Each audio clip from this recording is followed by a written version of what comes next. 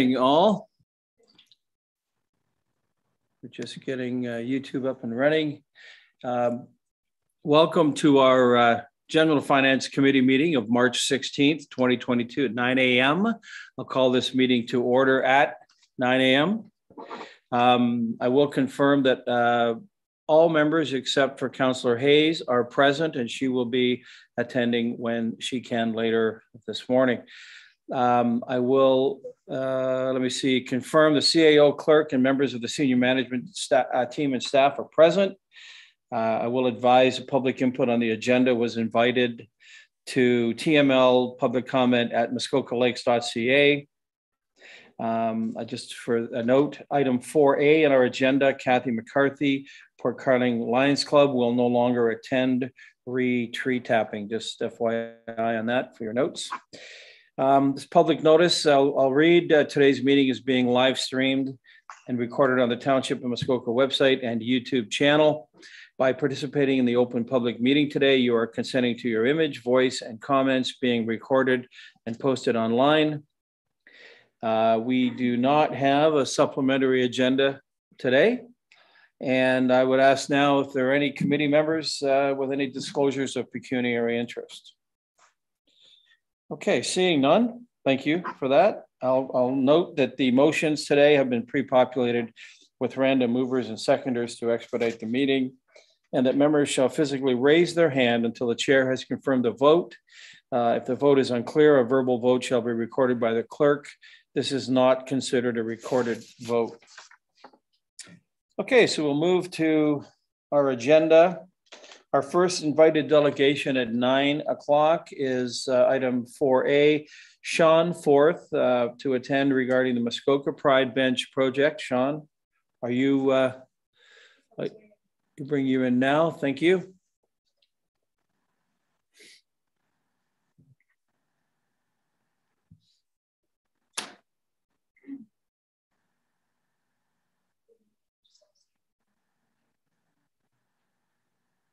Okay, welcome, Sean. Good morning.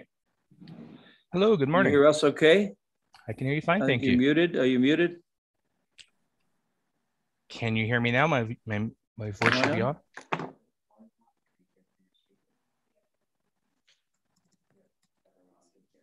How about now? Is my voice working now? That's good, thank you. Thank you, excellent. Well, welcome. And you've got an excellent message for us today. So please go ahead, you've got the floor. Hello, can you hear me? We can. Oh, sorry. Okay, good, excellent. There you go. Thank you so much for inviting me. I'm not really certain what I need to present, other than to let you know that Muskoka Pride back in the fall applied for and was approved for a District of Muskoka Community Enhancement Grant with the idea of placing a rainbow pride bench in all municipalities in Muskoka. And have been working with staff, and I think a recommendation is coming forward to putting a bench in one of the parks of Muskoka Lakes. Okay, thank you for that. And I'm wondering, I see item, which of course this is item 8A. I wonder if Corey, you're here with us, Corey Moore. And of course, Sean, you would have probably interfaced with Corey over these past months. I wonder if Corey, because we're essentially going to be receiving this with a large thank you, I suppose. I wonder if you want to give us a sense as to the underlying notion of this and recognition of, et cetera. Yes, thank you, Chair, and good morning, committee. As Sean had mentioned, we had received notification from Muskoka Pride about their donation of a bench to the Township of Muskoka Lakes. We worked with Sean on possible locations and I think identified Windsor Park in Bala as the preferred spot. The report highlights this and formalizes that decision, as well as provides some alternative options if committee wishes to discuss those. So with that, Mr. Chair, I'll turn it back over to committee if there's any questions, maybe. Good, thank you. Okay, committee, I'm wondering if you have any thoughts, observations on this at all? There is no actual resolution. Is there?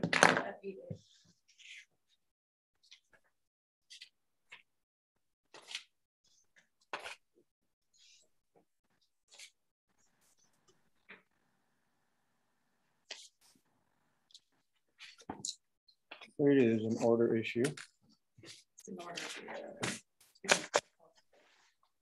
I didn't do my job this morning.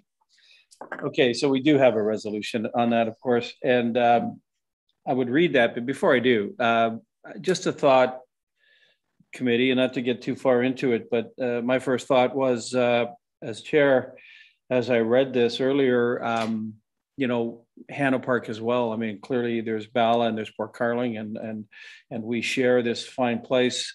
Obviously, Bala was decided, I believe, that because the number is one, there is one bench to be allocated per township, as I understand the process. And again, not to get too far into the weeds, one wonders how we could establish the notion that we could have a bench. There would be a bench in both Port Carling and Bala. I'm wondering the intelligence of that in terms of the cost of that.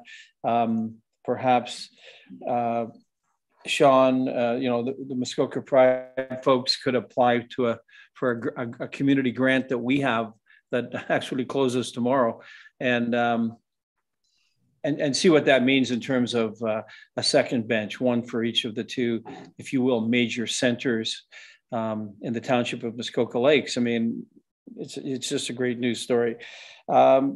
So I'm wondering, committee, if there, I guess, first of all, we'd need to understand what the cost might be. And again, this costing wasn't included in this scenario. Is that something we want to look at, committee? I'm wondering if you have any appetite, or if that was something you might want to visit at some point in time in the future. Might seem no better time than now if this is gonna happen. 2 versus 1. What do we think? Does anyone have any comments, any hands up, any observations or thoughts on that? Okay, seeing none. I'm wondering, Corey, do we have a sense of what the cost might be for this bench in Windsor Park?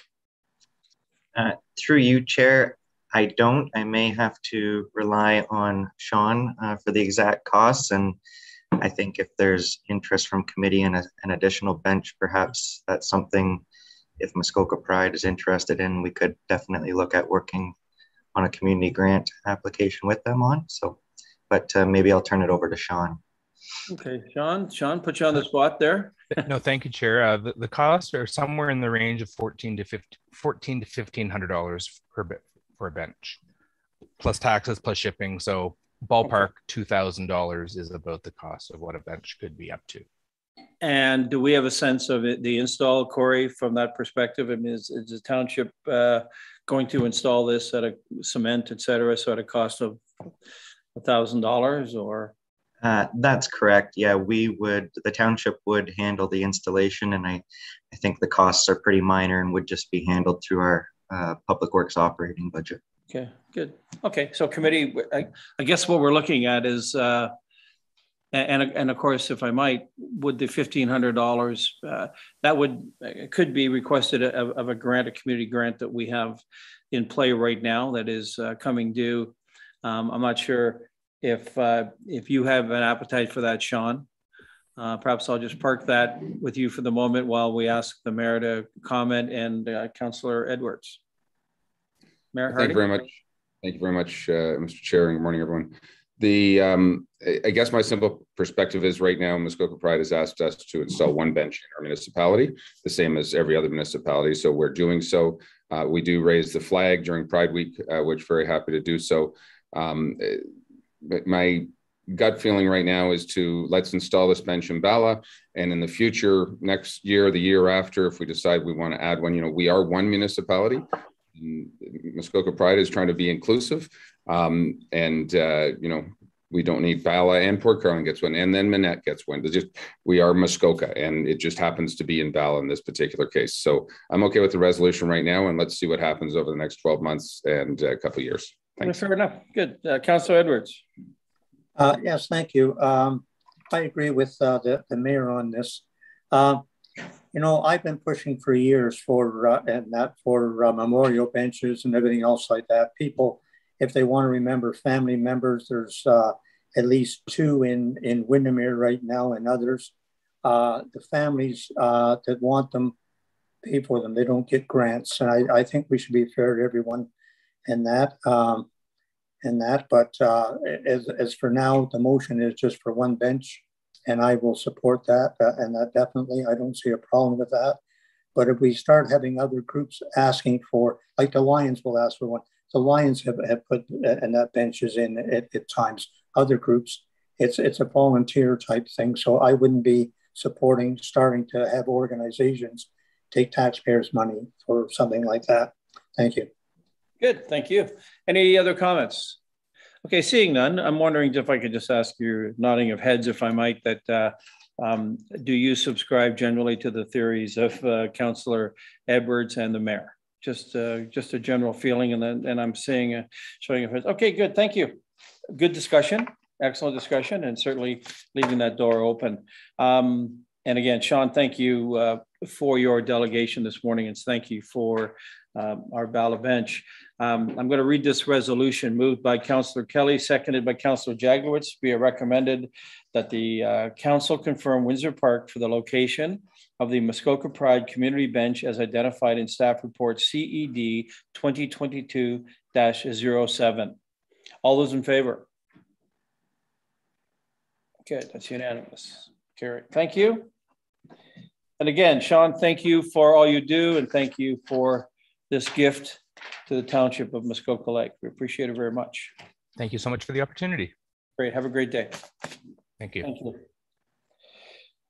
Okay, our second delegate, I'm going to defer to my peer, Councillor Bridgman. Councillor Bridgman is going to introduce our second delegate this morning. Barb, you've got the floor. Go ahead. Thank you. And here comes Lis now. Thank you, Chair Zavitz. As I'm sort of the one who wanted Lis to come, I appreciate being able to introduce her. So Lis is the chair of the West Parry Sound Smart Community Network, and it's evolved from their Regional Economic Development Committee of West Parry Sound to seek a solution for the lack of adequate, affordable internet bandwidth and technological capacity for our area. So Lis is working with, I believe there's 7 projects on the go now that Lis has on the go with various townships and our neighbors north to us. And they're making great progress on putting broadband into the rural areas that don't have it already. So Lis has been extensively involved in Parry Sound, and she has lots of experience in the technology area. So we asked Lis to, hopefully this will be more of a question and answer after Lis gives us a general overview of what her group is doing and what's happening north of us and why they're getting on with having internet, because I understand fiber is now in North Lake Joe, which I think we'd all love to have. So without further ado, thank you for taking time out, Lis, and coming and chatting with us. Okay, thank you. Thanks for the opportunity. I'm just going to give you just a quick background, and a bit of an answer. Question and answer is probably an interactive process is probably a little bit better. So we started, and this is almost embarrassing, but it's about 10 years ago. And we, as part of the economic development group for West Parry Sound. And so the spin-off then was West Parry Sound Smart, where we basically built or put together a not-for-profit. And the reason we did that was because it gives you flexibility that's outside of the normal processes. I mean, they're still very good processes. They're still very ethical and all of that, but it doesn't it puts us outside of the municipal, a lot of the restrictions around the municipal, the guidelines that you need to follow. And so that we could be a little bit more nimble. And that's what that was all about. Our whole start was based on building a smart community. It's based on building smart cities around the world. I was part of Cisco Systems we were involved in building smart cities, different places worldwide. And having moved up to our cottage here, it felt like it's something that should fit a community. And the whole goal was to, take advantage of a digital economy for everything from healthcare, education, commerce, business, etc. So we put together a number of sessions, community sessions, to get input from the community stakeholders within the 7 municipalities. And then we engaged a company to build not a plan for us, but kind of not a gap analysis, as well as opportunities. So they put together a report for us. We found that there was many more gaps than what we had expected, but particularly in the ability to use access to internet. And that kind of stopped us at that point. And we had to focus on infrastructure, internet infrastructure only, as opposed to everything that we wanted to achieve under a smart community. And so when we started looking at infrastructure only, it became really tough because there wasn't the money for smaller communities, rural communities like ours. We worked with Tony Clement on Connected Canadians. We thought we had something going there, and had asked for 35 million. That didn't work out. That would have built a redundant backbone for us through West Parry Sound. We didn't get the funding for that because we were well over the cost per household. And unfortunately, like you probably are experiencing, that household is considered permanent, not seasonal. So the numbers are quite off when it comes to that. So, but what we did is we started working with, we did a number of RFPs and started getting to know the internet service providers that were interested in our area or could be interested in our area. We needed to generate that demand so that they would be good working, so that they would be good to invest in our area. Although we knew that an investment by an ISP only would not help, or would never come to pass. So we built stronger relationships with a couple of them. Not everybody's interested. Not, the large ones were not at all interested, or if they were interested in their goals and not necessarily in what we needed. And so we got lucky though. After we did, I think, 4 large applications. And then we got lucky when we got connected with the CENGEN group, which is the Center of Excellence for Next Generations Networks. And we did an expression of interest with them. The other 4 doing a backbone, doing a project. So let's just say the project where it was going to take place wasn't identified. We just knew that we had the makings of doing a project that fit within their criteria. And the municipality of Archipelago had what's acquired, I guess, a 300 or it's almost 300 foot tower that sits at Tower Hill in Parry Sound. They acquired that from MNR. And that gave us a nice stepping point because most of the ISPs have some kind of presence in Parry Sound, most of the ones that are interested in our area. So we won that expression of interest, and so did VNet. So the expression of interest where you had to apply as a community, and then ISPs had to apply separately. And the selection of the ISP that was going to actually do the work for us was selected by CENGEN, not ourselves. It just happened to be VNet, who we've worked with and seem to have a good relationship with. So then we built the backbone. We built a fiber or a radio frequency from the tower in Parry Sound to Carling Township and it went out to Bayview subdivision, and Bayview subdivision has about, it's a subdivision, consider it a rural subdivision. It has about 350 houses within what's the parameter of the subdivision, but consider it very rural because most lots are, 1-2 acre lots, so they're quite large.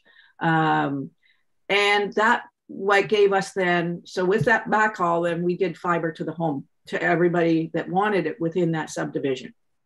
And just recently, it's not announced yet, but just recently, ViaNet submitted a proposal to the UBF fund, Universal Broadband Fund, under their rapid response to build that fiber now out to up to 559.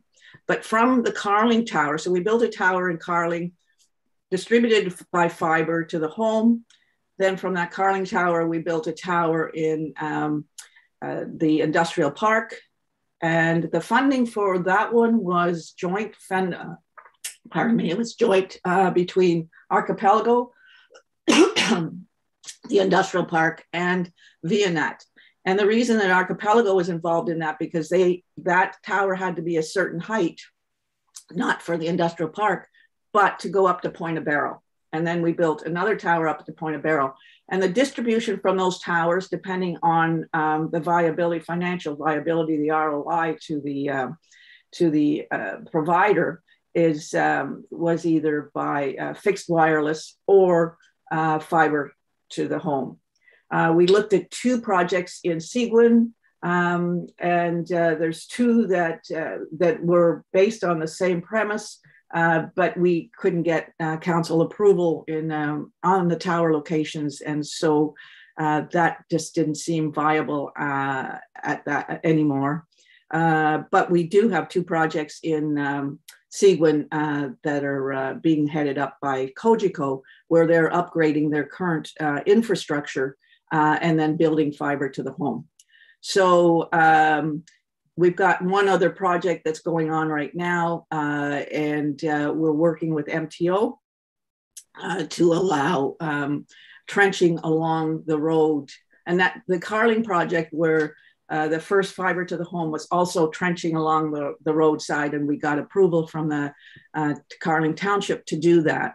MTO is a little different, but through working with our MPP, Norm Miller, we have access to the right people who can make the decisions for us. And we've got another project that is pending as long as we can get that approval to trench along the road. ISPs tend to like to trench along the road best. Poles are very difficult for them because it's expensive, and the rules and constraints around that are significant. So that's where we are. And in most cases, there's funding that from a local basis, but also from the ISP.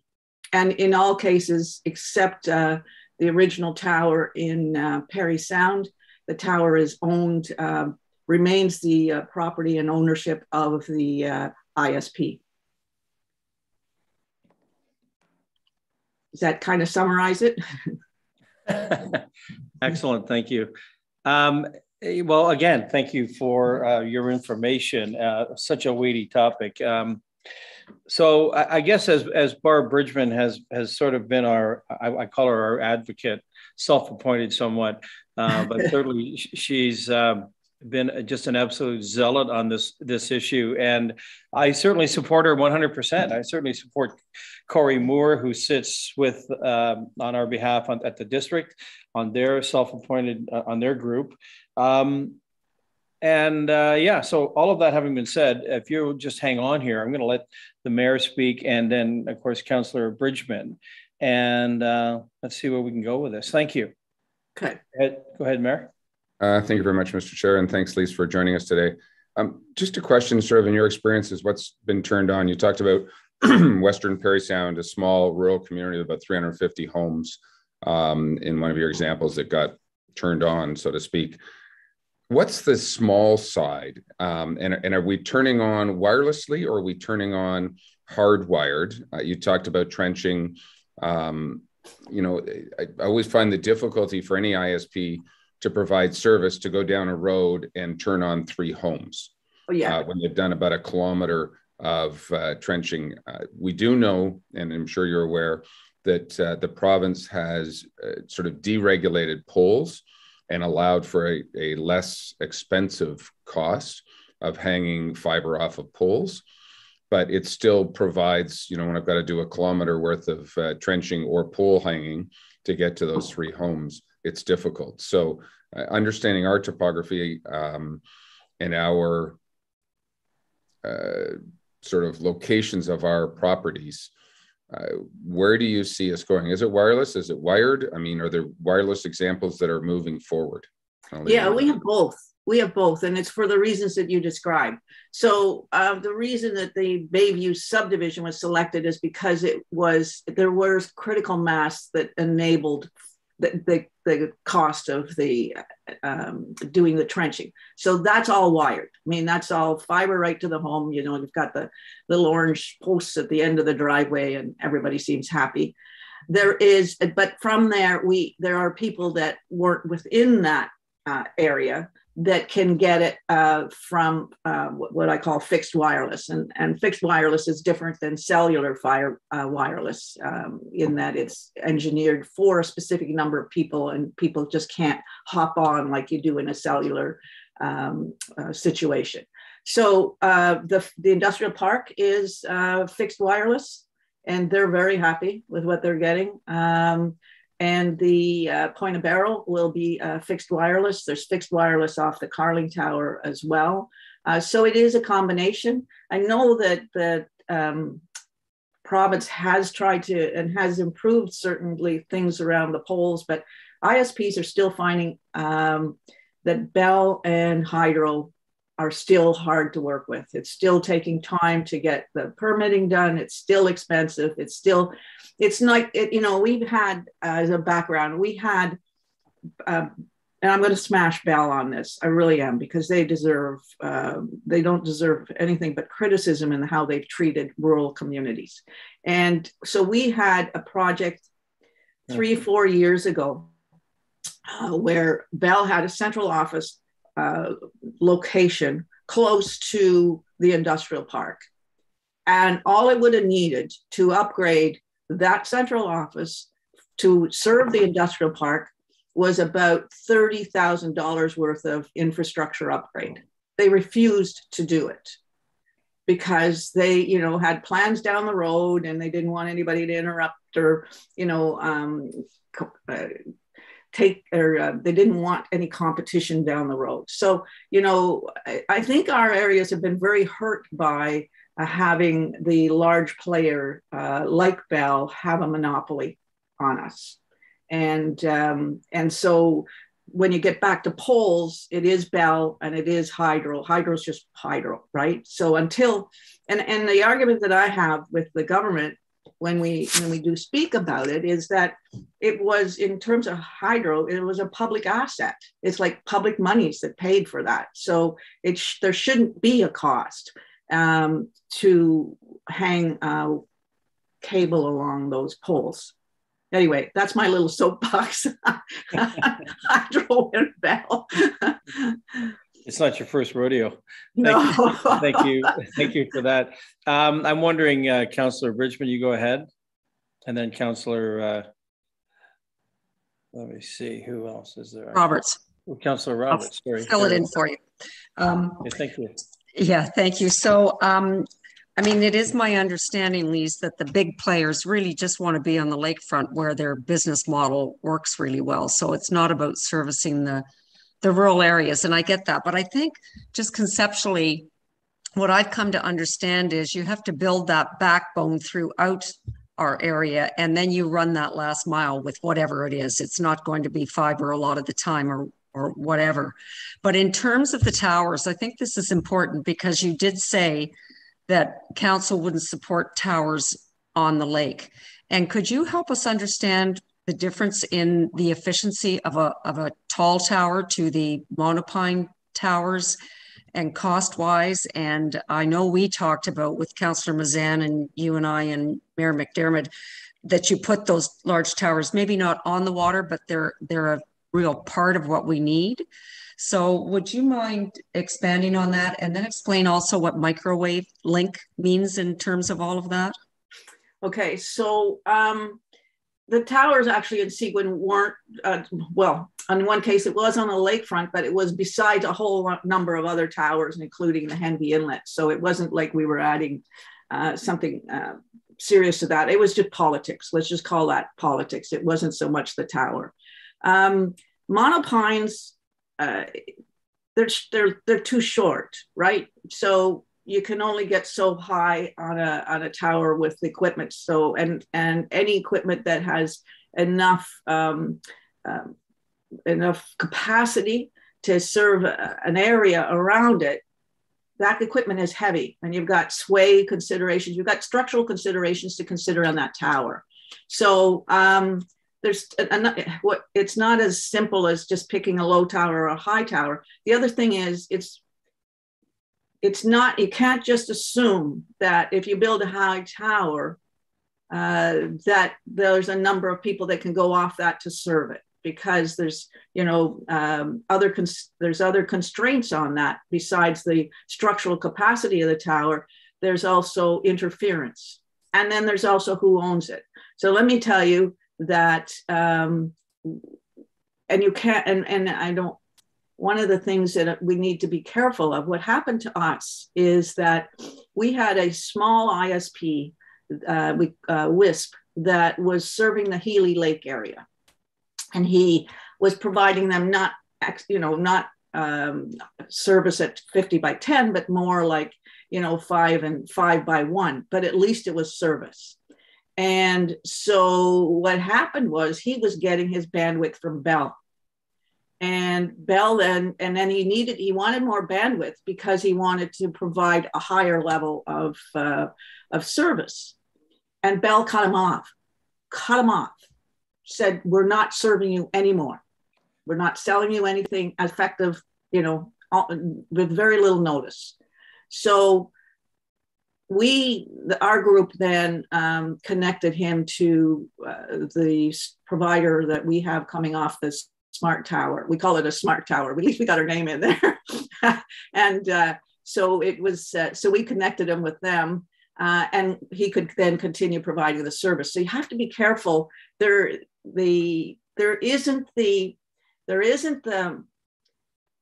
propensity to work together that you would hope there is. And so you need to make sure that that's contracted, or that there is a real desire to do that up front.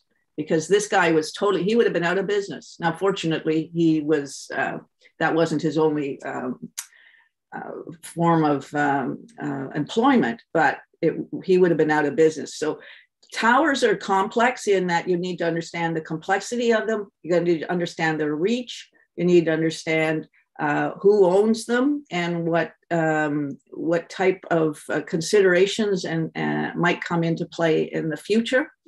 And that answers, I hope that answers that question.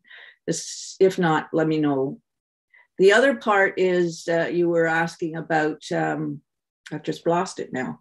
There's a microwave length. What does that mean? It's a radio frequency. And don't ask me to go any further, because I have a couple of people on my team that I depend on, because they're technical. And, I've been on the business side of this for even in, when I worked for Cisco, I was not definitely a expert in technology. Okay, thank you. Councillor Roberts. Thank you, Chair, and through you, congratulations on how you've nudged this battleship forward for the Parry Sound area. I understand dealing with these big monopolies, and they still are monopolies, even though Bell says they're not. You've made strides, and we'd like to just get a little small piece of that and maybe help us at our township office. But anyways, we'll put that aside. I have a couple of questions, and you know, the Ontario government has been boasting, and now with an election year coming up, they're going to be boasting more. It doesn't matter whether Liberal, Conservative, or NDP or whatever, that fiber is important to all residents in Ontario, that it's important to have them. But it's clear to us that the government, the governments and the bureaucrats, they quite don't understand rural broadband and the hoops and rock that we have to go through in order to put fiber out there. And what can this small little township do is to educate the government? And who do we go to? I think you said earlier about you got the right people, to the right people. How do we get to the right people to educate them that we're not we're not in dirt, we're in rock, and right. we need funding to support that. And I have a follow-up question. Thank you. Okay, well, that's a tough one, and one of when I said we were on this for about 10 years, we've done more advocacy than, you know, it just takes just participating in any conferences. It's just getting to know people through the contacts and just talking it up. But I think you're right. The decision makers are in the urban communities. They do not understand rural. And it's just really, really tough. So what we do is our ISPs advocate, we advocate. We just, I think the latest, the AHA ISP or something, Advanced Internet program by the government shows just how poor their understanding is. So we've written, we've talked to them, we've documented it in writing what the problems are with that. They've just created, it's a monopoly that they've created. They're just helping the monopoly around, because the only people who can afford that reverse auction is Bell, Rogers, TELUS, but TELUS isn't big here. That they're the only ones that can raise the capital or have the capital to meet the requirements of that project, or of that requirements of that program. So there's no easy way. I mean, if you have contacts in cottagers are good form of contacts, because they still, a lot of them are still working in, you know, the city.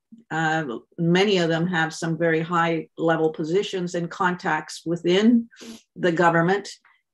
Sometimes it's good to get them. I mean, I have my neighbor here he just moved in this last year, but he's a VP with Rogers. So, you know, and this is kind of funny, because he goes back to work and he says he gets better service here than in the city, but it's because of the fiber. I'm kind of talking around it, and I don't mean to kind of rattle on about this. There's no easy way. It's just, you have to continue, you know, it's through contacts and continue to try to make the point and try to get to the right people. Okay, just have a follow-up, Mr. Chair, on two things. Just on one point that our presenter was making, is that, you know, contact ISPs and stuff like that. And I'm aware that some townships and municipalities have actually engaged technology firms and to partner with them. I think you did a little bit of that. What are your thoughts on this? Should the township or the district actually be engaging a real good technology firm to help guide us through and to lobby? What do you mean by technology firm? You mean an ISP, or you mean an ISP, or really like, we talk a good story, but we know nothing about fiber. We know nothing about what doors to knock on, who to talk to. So you need to partner with subject matter experts. I think Southwestern Integrated Fiber Technology is working with Caledon, but that's the type of thing I'm thinking. Yeah, Swift. So you're talking about Swift. So we actually we're probably a closer model to Swift and EORN, which is the Eastern Ontario, than we are some other, what people might think, but we're too small. So we have very little influence, right? So, but the goal, what they do, and they got some money, Swift got $200 million even 4 or 5 years ago, but they were very slow in getting it out there and using it. Eorn got $80,000 and they worked through John Baird. And when they first got their projects running, but their projects were not fiber, their projects, it was a shame because the technology was a bit of a throwaway and they had to go back and get some more money to upgrade it. But if we would have started, if we could have formed a large group 10 years ago, that would be the way to do it because it has influence and clout. But it took both of those organizations probably 3 and 4 or 5 years to get established so that they could do something. So the best way we found was, as you say, collaborate with an ISP. Get somebody that is interested in your area, that is large enough. We found working with the, and what we've been promoting with the government is working with mid-size ISP. You go too small, they don't have the capacity to do anything. Here's the problem right now is that the government has let out so much money in the past 2 years through these grants that that the capacity is not there for the ISPs to take on anymore. Okay, so that's one problem. Second problem is there is still a supply, and I know everybody blames this, but there is a supply chain issue. The manufacture of fiber, most of it is done, I think, in Texas, and they're well behind. So we've got problems there. And third is now getting, when does the next application, when's the next release of funds through these programs take place? Because right now, the last UBF and ICANN funds are going to consume most of these ISPs for the next 2 to 3 years. So it's not, but it's the time to build. I mean, and it's patience. I mean, there's no other way to look at it. I'm not a very patient person, but there was no choice. It's patience. It's building those relationships now and finding somebody who is interested in your area. Okay, then my final question is on this, is that we know that the Ontario government has given a lot of money for fiber. And you said in your presentation, the first part, that they only count households. And we know that Township Muskoka Lakes doesn't have a lot of households, but we have a pile of seasonals. So how successful are we going to be at Township Muskoka Lakes specifically in getting any part of that big pot of money that the government has put up? You might have to start small. I mean, there's the challenge that I see. I mean, you have to make that decision yourself. But the challenge I see, you either go large and go for a large project and do private PPP funding or whatever. And that's what we thought we were going to do with our first projects, is PPP. But we were far too small for that. Like even 35 million would not justify the amount of work that would have to be done for a PPP application. So it's either go in large or then do what we ended up having to do, is just one small project at a time. So one of the things I would recommend, and I can send you the link, I could send you the contact and I'll speak with him in advance, is contact Kirby, our contact at SenGen, because he always has projects that are going. And it's amazing how starting small and then you build off that. Yeah, okay. And you're not asking for a huge amount of money. You might want to have to put some in, a little bit in yourself. We didn't for SenGen for the first project. So we were fortunate. Carling was fortunate, the township of Carling. I mean, the only way I see it, everybody wants to go big, but the only way we were successful is to just kind of plug away small project, one after the other, and hit the areas that, are going to need to be hit. And, Carling itself has 75 to 80% of our residents in Carling are seasonal. So the situation's not that different. Okay, good. Thank you. Councillor Councillor Jagwitz. Thank you, Chair. Through you to Lis. Lis, very impressive. Thanks very much for coming today. My interest is in how you're structured. You're called the West Parry Sound Smart Community Network. And I know Parry Sound, unlike this district, has a number of single-tier municipalities. Could you just kind of define which municipalities are in this West Parry Sound group?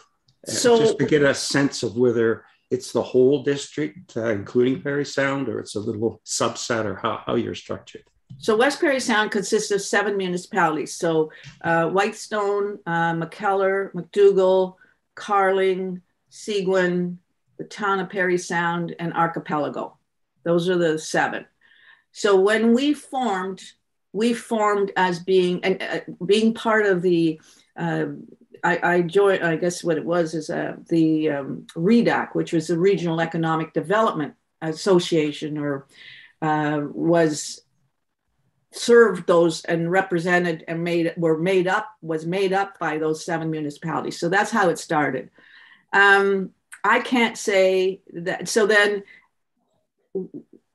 when we decided that it was best if we had a not-for-profit organization to do this. How do I say this nicely?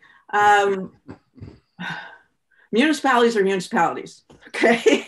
Sometimes it's not that easy to work with municipalities.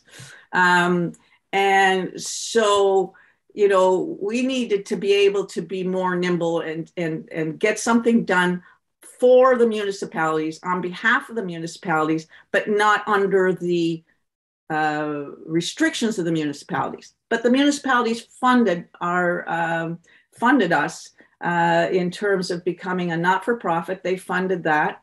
Not all municipalities participate with us. I mean, we do deputations and we try to serve them. But not all of them find that it's not a priority for all of them in terms of what we do. So we tend to work for the residents, collaborating with the municipalities. And our funding is very limited, and we don't need a lot of money because our team we're volunteers. So we basically have volunteered our time over these years to actually drive forward high-speed internet into our area. So it's that level of commitment. So we get maybe, and Archipelago's probably been the most generous in terms of providing us the use of that tower. And then one of the other projects, they invested quite highly in it, but it wasn't a side project that they felt was a good project, and we just didn't drive forward with it in the end. So they were quite, but the rest of it is like, a couple thousand a year from Seguin, or a couple thousand a year from Archipelago. So that's what we live by. And it pays as long as it pays for our insurance as an organization, and as long as it pays for any participation in conferences and things like that, a bit of travel associated with that. So we're quite a nimble group, I'll call it. So quick supplementary, and then I wonder if I might, Frank, Councillor Jagwitz, I wonder, because time is dragging on here, moving along. I'm going to give the mayor the last word, but before I do, I'm going to ask Councillor Mazan for her comment, and then Councillor Edwards, and then we'll give the mayor the last word, and then we'll move on. Thank you. Okay, thank you, and through you. And I'm going to try and pick up where Frank was just leaving off, I think. I'm trying to think, as a municipality, we did have a chance to meet, Lis. It's lovely to see you again. Thank you. I'm now trying to be quick with my time. From a municipality standpoint, I've written down the 3 areas I think that we can be doing something to try to support this. I'm sure there's more, but just as you were talking today, the first, it sounds like there are some municipalities who are putting some skin and money into this initiative for a variety of different models and ways. So what I just learned here is that, in fact, the 6 municipality or some municipalities are actually supporting your organization. So that's one way. I understand also that Seguin actually has a, I think it's $50. Is that right? I can't remember what Anne had said. Oh, a levy. Yes, they have a levy. Yeah. And in the discussion with her, they do have some monies now set aside. And is it, so I'm going to ask this question. It sounds to me like there is an opportunity for us to explore different ways as a municipality to perhaps have some kind of a commitment financially. What that looks like today, I'm not going to get into any of those details. Is that something that you think is important? Well, yes, I guess it is, because it basically it ensures that there's a commitment to it, right? Okay, so that's great. Thank you. The second part that I think I picked up more today than I did in our original conversation was the importance of advocacy. And I think I left our last conversation saying if anybody can do it, the Township of Muskoka Lakes can, simply because we have such a significant seasonal population, and you've touched upon that a few times today. So I just want confirmation that advocacy continues and is a big part of the strategy. Is that correct? Absolutely. Absolutely. Okay. And the third thing is super quick. Sorry, Chair. The trenching piece. When I left last time, I heard from Seguin, you know, it's just an easy policy that they've put in place so that anytime a new road goes in, they just put in the conduit. And is that something that, like, I think I heard this today, it is something that you would recommend? It is. Sorry, Didn't mean to cut you. No, that's okay. It is, and it's possible on new roads, not necessarily when you upgrade roads, but on new roads and on roads that are owned by the municipalities. But then again, you need to look at, you know, if it's a road that's got 2 people on it for 2 kilometers, right, does that make sense? Probably doesn't make sense. You know, I just want to interject quickly. The Ontario province says fiber to the home for all. That's not realistic. It's a pipe dream. So you've got to look at a combination of technologies. So don't forget, there is also Starlink. And, you know, that will serve some places, some homes that will better than trying to do fixed wireless, trying to get through trees and rocks, you know. So there's a number of technologies you need to look at. I mean, that's the other thing I want to leave with you, is that it's not just one technology. Right, very good. Okay, Councillor Edwards, and then Frank, I will let you have a comment, of course, and then the mayor's final word. Thank you very much. Just two quick ones. You know, everybody wants high-speed internet, but, you know, people don't want 300-foot towers, which makes it hard because we get that pushback, and I don't know what the answer is on that. But if towers are the answer, should we be just saying, no, we put 300-foot towers in, we don't need as many? Is it cost savings? I don't know. I don't know the answer. And the second thing, which probably more to our council, is high-speed internet. There's a new bell tower in Raymond. I've been asked by 2 or 3 people now, why doesn't Raymond Hall have it? And I was talking to Director Becking, and he said, I believe they we're working with the core broadband. But why can't Bell put high-speed internet in the community centers? And that people could at least go there to use it if they don't have it in their areas. And that, but we should trend that, because people basically right beside the hall have high speed now. Thank you. Good, thank you. Duly noted. Okay, Councillor Jagwitz, I'll let you have that final word. Yeah, it was a very brief follow-up question, Mr. Chair. Lis, I understand you're a non-for-profit group. Would you consider Township of Muskoka Lakes joining your group? Since we're very closely attached to you and as a solution. There should be a quick answer to that, but I don't, because I really need to. We are still a not-for-profit. We have our policies and bylaws. I need to talk to the team about that and do a bit of research on it. Great, thank you. Good, thank you. Okay, Mayor Harding, I'm going to give you the final word, sir. Thank you, and I appreciate this discussion. I think as Lis said, you've been at this for 10 years. For those who've been around this council table, we've talked about broadband for equally as long. I can tell council, I've personally been working on this with our largest provider, Rogers, who have a vested interest. And as what you suggested is that who sometimes gets things moving forward.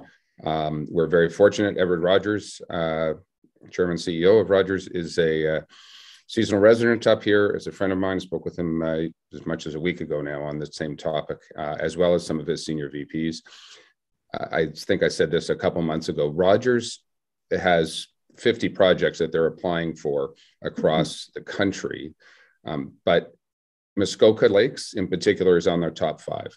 And it is probably not, as Lis said, going to be a fiber. It's going to be a mixed combination, some fixed wireless components to it, but they are waiting for funding. So I think my encouragement, and to hopefully land this airplane, let us move on, is that all of council, when we know senior execs at Bell or TELUS or whomever it is, or any of the ISP providers, just to continue that discussion, that lobbying, to say, what can we do to support? I don't think putting away $100,000 or $200,000 in a fund right now, if the opportunity presented ourselves, I think we would be able to support it. I know that Councillor Nishikawa and Councillor Edwards would be well aware that the district about 6 or 7 years ago was approached and was going to loan some funds to a ISP provider should they win the bid. So as long as we're open to that, and I think that's the message to the ISP providers. We're not in the ISP business, but we can certainly support them in their efforts to get more money. But it is an expensive business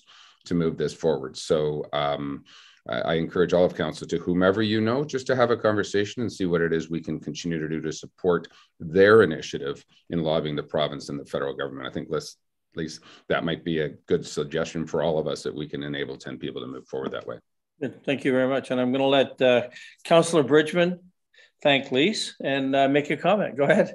Okay, thanks, Councillor Zavitz, and thank you, Lis, for coming and spending the time with us. And my wish this morning was really just educational. And as I'd said before, let's see what the district plan is, because as Lis is aware, the district right now has a report on their table as to how to move forward. So I just think we're better equipped as a township once that plan gets in place, or if it drags on too long, to see if we want to do our own broadband initiative if the district is not interested in a plan that's really going to help all of our constituents here in the township. So thank you again, Lis, and thank you everybody for taking the time. I know it was long, but the more knowledge we have, the better decisions we're going to make going forward. Thank you very much, Chair. Thank you. Thank you. And thank you again, Lis. Thank you. Take care. Good luck. Take care. Thank you. Okay. Bye. Cheers. Okay, it's essentially 10 o'clock. How would you like to take a 5-minute break? Let's come back at 10:05 and we'll get going with item 5A, which is a report from Director Becking on the Skeleton Lake Water Access Property, Mainland Parking and Docking. Thank you.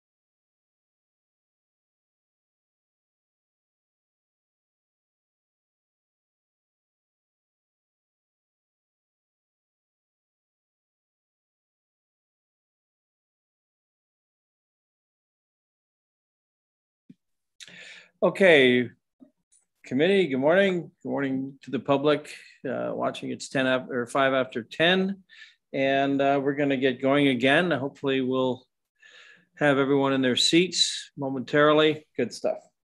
Okay, so item 5A, we're going to call on our Director of Public Works, Ken Becking. Ken, come on and talk to us about Skeleton Lake, the water access property, mainland parking and docking.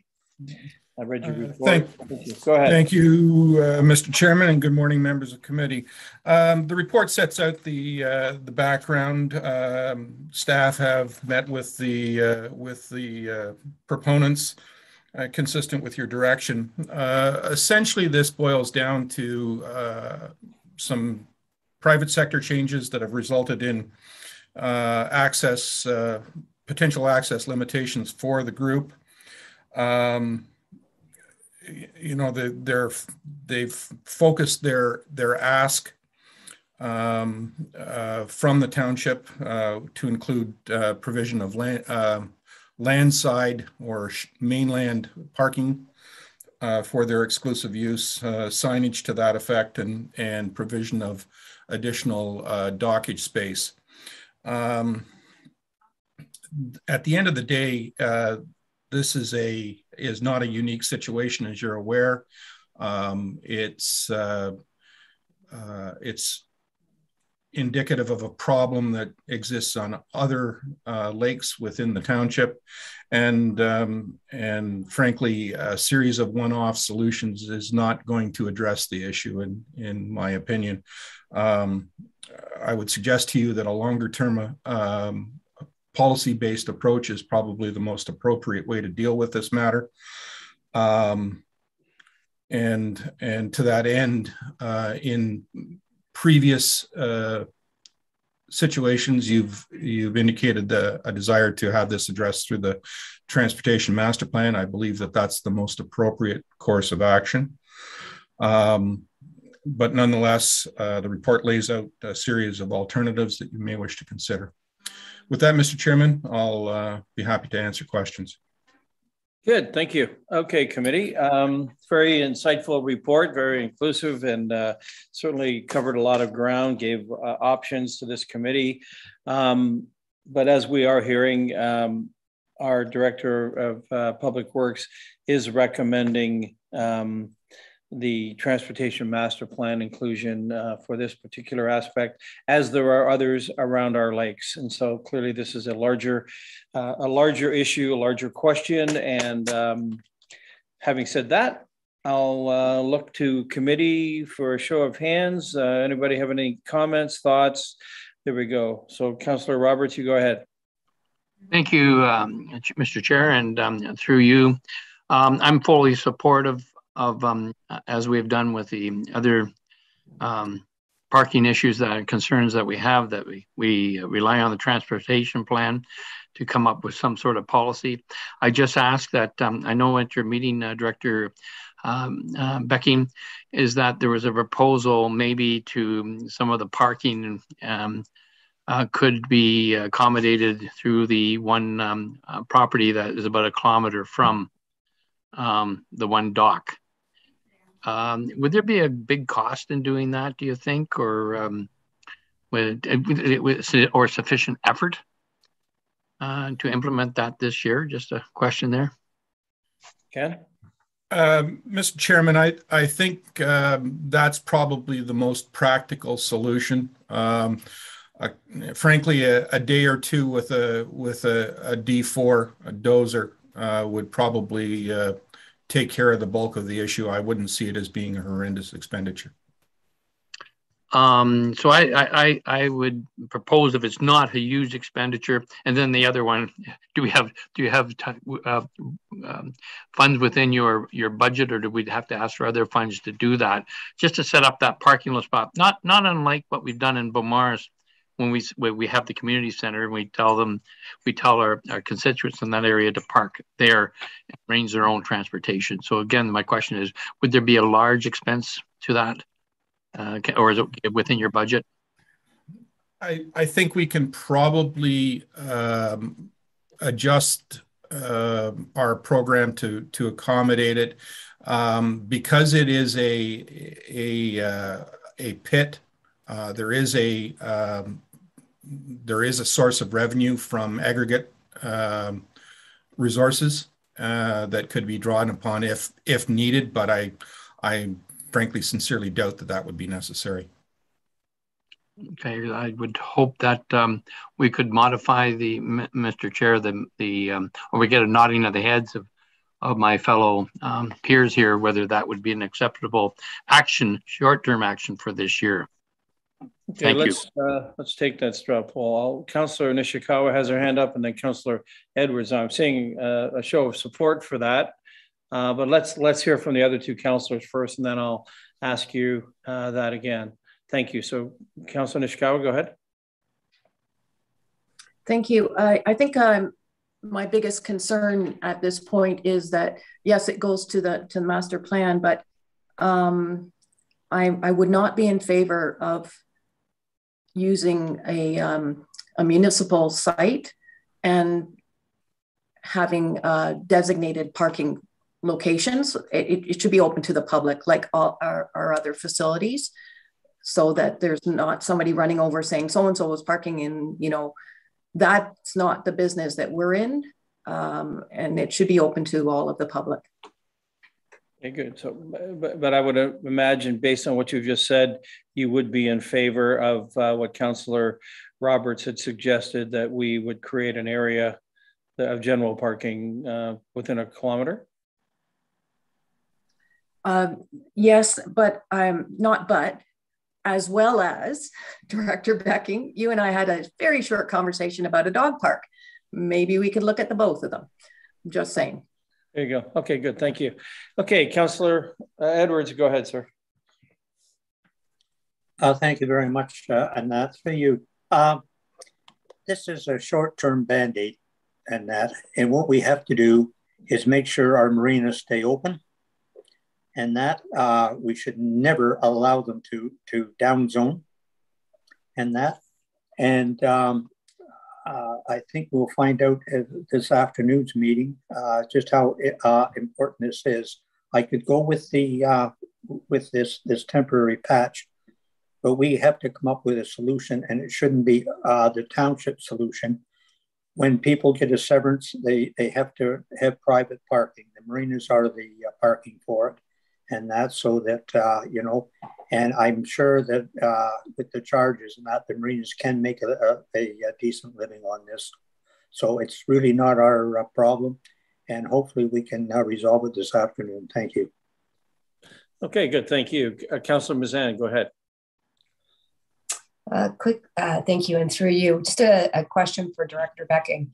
I know we had to go through this at one of our other public docks because the boat cleats, they were old. Some of the docks were rotting. And I noted that you had a comment that there was an opportunity possibly to maybe reconfigure some of the boat cleats. This is actually very practical when you have different boats coming and going to a lot of our different docks. If the cleats aren't actually set up in a certain way, it actually is difficult to actually land your boat safely to get in and out. So to me, that seemed like a practical and fairly small ask, if there's just a way to make sure our government dock has the appropriate cleats. Ken? Thank you. Certainly, Mr. Chairman, we can do that. I would agree. It's a fairly simple, easy fix. I don't necessarily agree with the proponent's numbers, but we can certainly adjust them to be more efficient, make more efficient use of the available space. Okay, good. So what I've just heard as commitments from our Director of Public Works is that he's willing to look at the dock scenario and I guess manage that or massage that, as we've heard, as well as the parking, the interim parking scenario, clearing of some property that we would own within a kilometer and make that available. Ken, are you comfortable with both of those commitments that you're indicating here? Yes. Okay, good. Thank you. So we can take care of it. Okay, good. Thank you. So I think in this case, you know, it's now on the public record as a matter of course for this meeting. I do have a resolution that simply refers to this issue going to the Transportation Master Plan. We've heard the commitment from our Director of Public Works. I would read this without adding his commitment to this resolution if committee is so inclined. I'm just looking for a bit of a showing, nodding of heads there, and I'm seeing most thumbs up, et cetera. Good. So, okay, given that, committee, I'm going to read this resolution, and thank you, Ken, for being so malleable there. Moved by Councillor Bridgman, seconded by Councillor Roberts. Be it resolved that the matter of additional access to Skeleton Lake be considered through the Transportation Master Plan study scheduled to start in the third quarter of 2022. All those in favor? Good, that is carried unanimously. Thank you, committee. Okay, thank you for that. Ken, Director Becking, item 5B is your report regarding the asset management plan sections 3 and 4. Go right ahead, sir. You have the floor. Thank you, Mr. Chairman. Consistent with the work plan that you approved back in January, the next installments of on the asset management plan are before you. I don't think it's necessary to discuss it at this point, Mr. Chairman, but rather that you simply receive the two sections, and if any members of committee have any questions or wish to make comment, certainly they can reach out to me directly, and I'll take that information under advisement, and we'll incorporate it into the final draft that will come back to you in May. Okay, good, thank you. Committee, in fact, part 2 of our resolution this morning does include the director's comments, which are asking for you to forward any comments or questions to him for explanation, further consideration and inclusion in the May report. So I'm looking at committee. I'm not seeing any hands. Committee, any thoughts, any concerns, any statements you'd like to make on this very insightful report, which I thank you for, Ken. Okay, I'm going to read this resolution then. Moved by Councillor Edwards, seconded by Councillor Nishikawa. Be it resolved that the General and Finance Committee receive the drafts of sections 3 and 4 of the Asset Management Plan, and that committee members forward any comments and questions to the Director for explanation or further consideration. All those in favor? That's carried unanimously. Thank you, committee. Okay, Ken, Director of Public Works is going to speak to us on the 2021 OSIM report. Ken, you've got the floor. Thank you, Mr. Chairman. I'm bringing forward this report because of committee's interest in when you'll recall when we discussed the roads, having an understanding of where things are at with the various roads. Well, I'm simply bringing forward this report to give you a status report of where things are at with our various bridges. It will come as no surprise to you that Bala Falls Bridge rises to the top in terms of needs, followed by the Dark Bay Road culvert. Those will require replacement in the short term. We're already planning to deal with the Bala Falls Bridge later this year. Within the next 6 to 10 years, there are 5 further structures that will need council's attention. There are a couple of, or a small number of urgent maintenance items, the majority of which have already been addressed. We dealt with them last year. There are a few that I will endeavor to deal with this year. In addition, the consultant is recommending some additional investigative work totaling some $65,000. I can tell you right now, I will not be able to absorb that within the current year's program in its entirety. I will endeavor to deal with a couple of, probably one or perhaps two of the more critical items. And then I will bring forward a additional request in 2023 to deal with the less important matters. And at the same time, when we come forward to council in 2023 with the budget, we'll adjust the 10-year capital forecast to reflect the findings of the report. With that, Mr. Chairman, I'd be happy to answer any questions. Good. That seems like a really viable solution. It was going to be my question, so you've taken my question away. Committee thoughts on that? Thoughts on this report?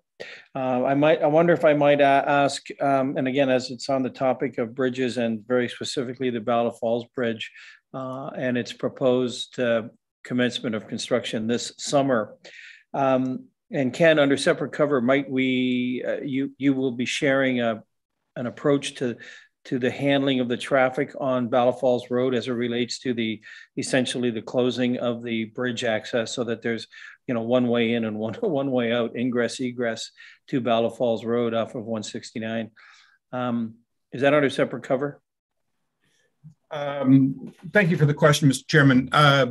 The design is becoming well advanced. We will be approaching very shortly 90% completion in terms of the design. Given the nature of the work, it will be necessary to close the bridge during construction, and we will have the contractor erect appropriate signage to advise the public of how to deal with the closure during the construction. So that will be taken care of. Good, thank you. Okay, Mayor Harding. Thank you. Just to clarify, so the $65,000 here for the underwater investigation of these 4 bridges, or 5, I guess is 4, unbudgeted for, that's going to become an overage in particular. Has Tatham said these need to be looked at? Are they concerned about the substructure now, or just as an overall good practice to look at them? I mean, I hate overages and unplanned expenditures as we get into one project, but it just seems, is it possible? What would happen if we delayed this for a year and put it into the 2023 budget? I think I did. Okay, Ken, we're right ahead, sir. Your answer. Thank you, Mr. Chairman and the Mayor, for the question. The intention is to defer as many of the expenditures as possible into 2023 so as to not create an overage in the current year. I would suggest to you that there are at least 2 of the additional investigations that can be avoided in the current year, and perhaps a third. I need to take a better look at things myself, but my intention is to defer as many as possible to the 2023 budget deliberations, and you can consider them at that point in time. Good. Okay, Mayor, does that satisfy your question?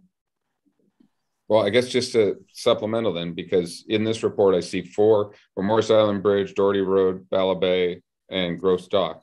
Of those 4, are you anticipating those moving forward, or are those, what's your recommendation to defer or not defer in those particular ones?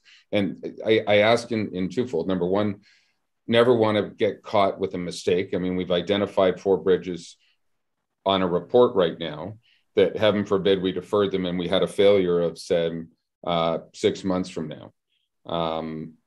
So I guess I'm really looking for what exactly are we doing, are we not doing in these particular ones? These are the identified ones that were not budgeted for, the 65,000.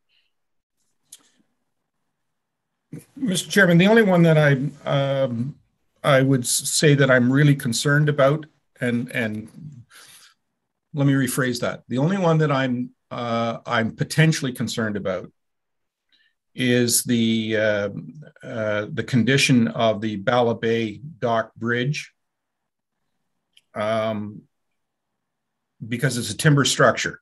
I can't look at it today because of the snow and climatic conditions.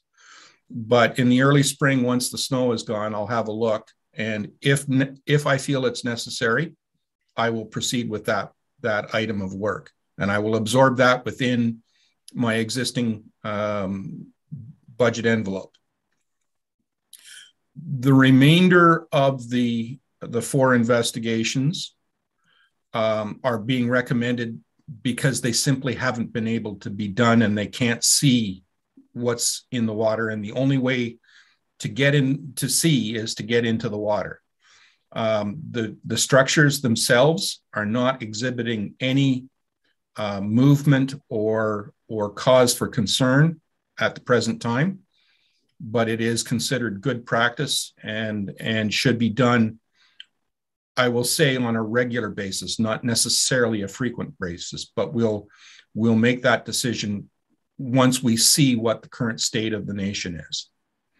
So I am not concerned about those being deferred to 2023 at this time. If anything changes, you folks will be the first to know. Okay, thank you. Councillors Edwards and Councillor Jaglowitz.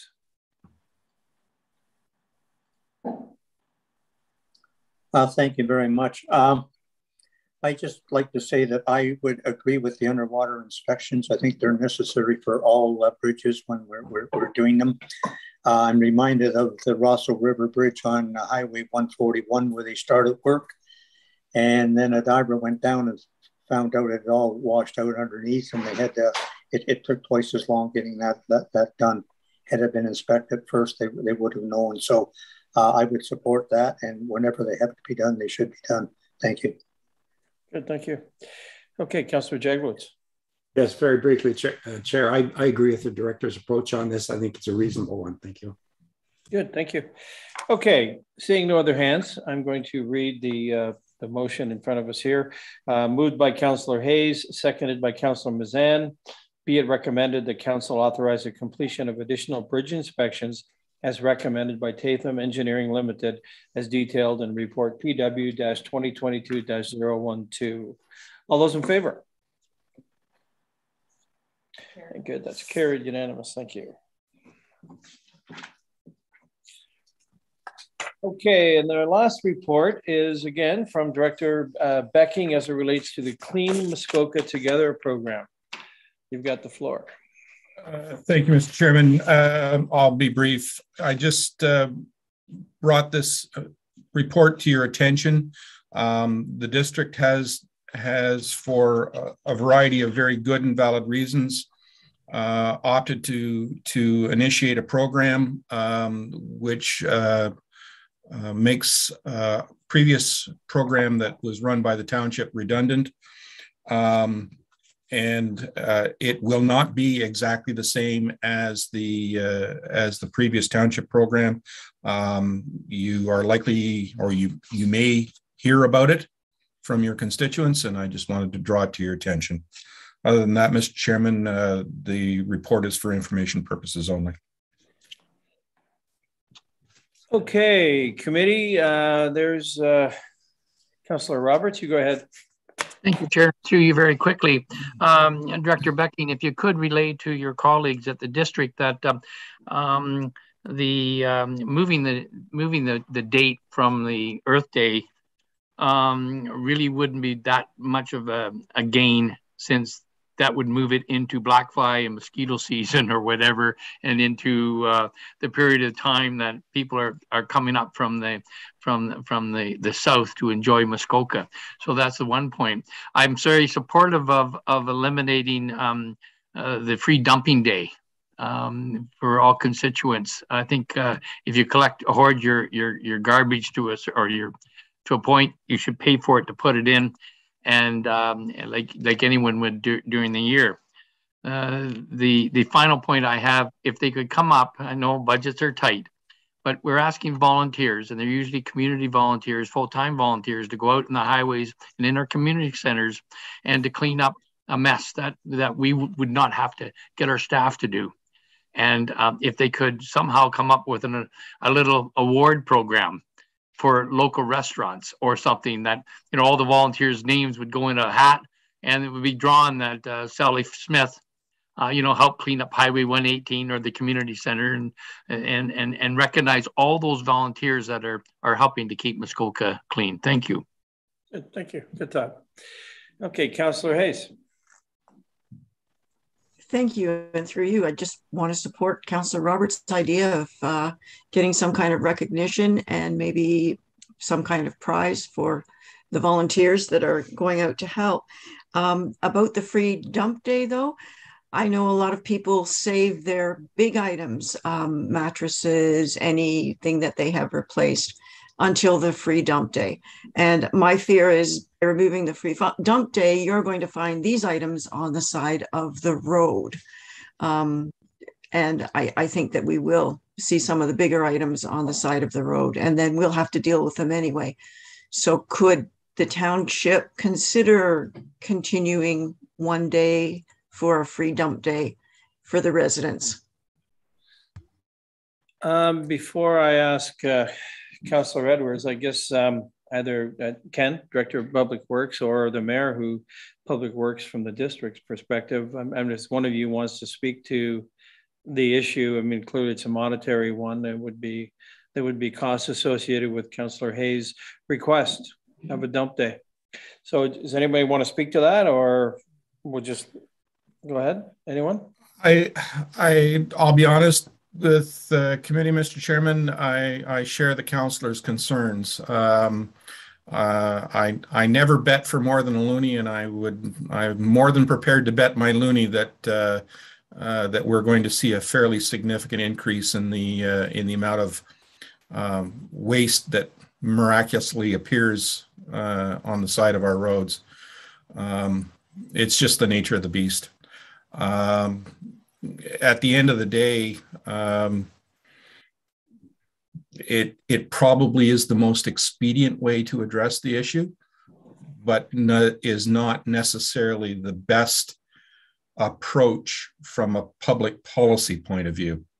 And I would encourage you and to have staff encourage the district to work on a public policy approach as our first stab at it.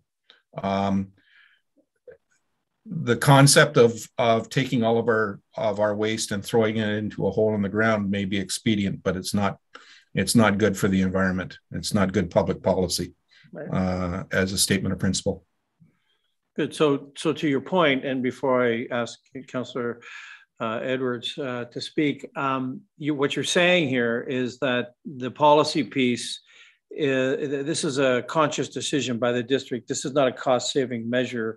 This is very clearly a diversionary attempt at getting people to look at their waste in a different format. So what is old isn't new again, is what you're saying. Mayor, you got your hand up, and then of course, Councillor Edwards, I'll get to you, sir.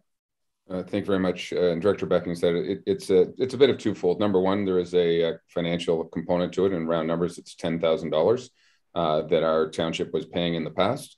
And number two, our landfill's filling up too fast. So when there's a cost associated with dumping, people tend not to it, or they think about other ways of managing their waste.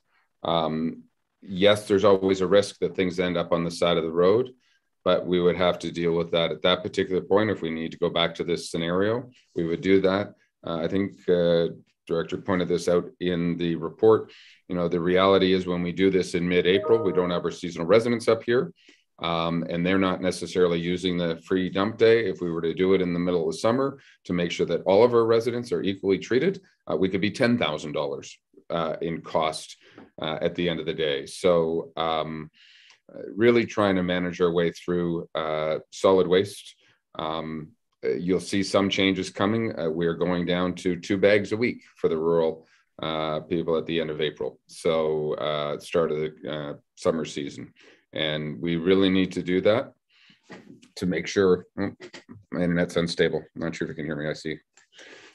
Anyway, it's a tough managing process, but our landfills are filling up way too fast. So it was the decision of district council. Okay, Councillor Edwards, go ahead. Yes, thank you. I'm glad to see this program coming back in, even though it's modified. The volunteers do a great job.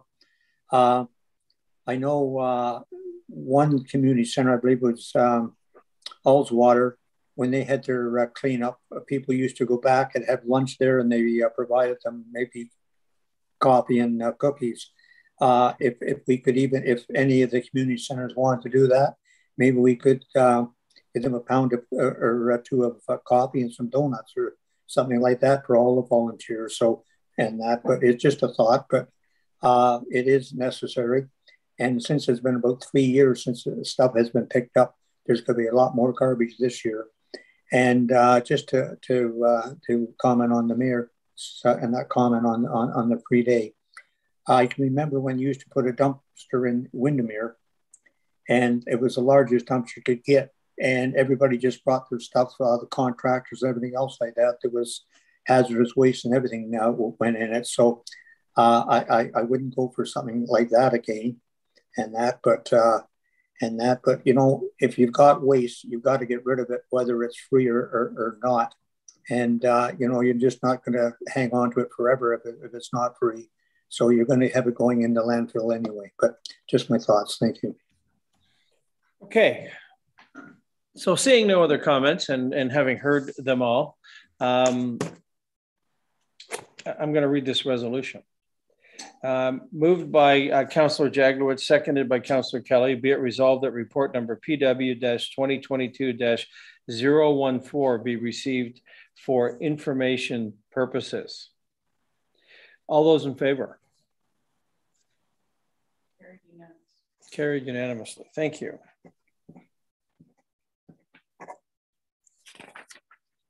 Thank you, Mr. Chairman, members committee. Yes, go ahead. Are you good? Oh, okay. Thank you. Okay, and with that, yes, have a day. Thank you for your participation this morning, Director Becking. I'm going to call on Chriselle, I believe, item 6A, which is a report from her on the license agreement application Ellis, roll number 4-11-077. Chriselle, go ahead. Thank you, Chair Zavitz, and good morning, committee. The township has received a license agreement renewal application to recognize a dock that is situated on a portion of township road allowance. In 2002, the applicants were granted a 20-year license agreement for the encroachment, which is set to expire next month. Based on staff comments, it is recommended that approval be given subject to the noted conditions. And with that being said, I will turn it back to the chair.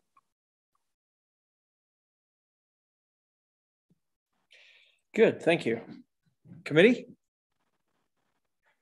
Okay, no comments there. I have a motion in front of me here, moved by Councillor Roberts, seconded by Councillor Bridgman. Be it resolved that license agreement application number LA-01/22 Ellis be approved subject to the following conditions. One, that a draft numbered reference plan of survey be prepared and provided to the clerk for review within 1 year of the date of this conditional approval. Two, that the township be in receipt of the following from the acting solicitor.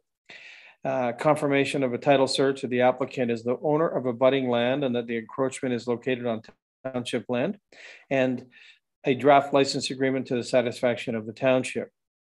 Three, that the applicants provide proof of liability insurance covering the encroachments in the minimum amount of $2 million with the township named as additional insured. And four, payment of any applicable fees related to the preparation of the license agreement, including but not limited to the solicitor's time and disbursements, as well as confirmation of applicable property taxes have been paid up to date. I'll call the question. All those in favor? Carried unanimously. Thank you. And Chriselle, you have item 6B, Jacques. Sale of an original road allowance. So go right ahead. Thank you, Chair. The township has received an application for the sale of a portion of township road allowance from an abutting landowner. Based on staff comments, it is recommended that approval be given subject to the noted conditions. And with that being said, I will turn it back to the chair.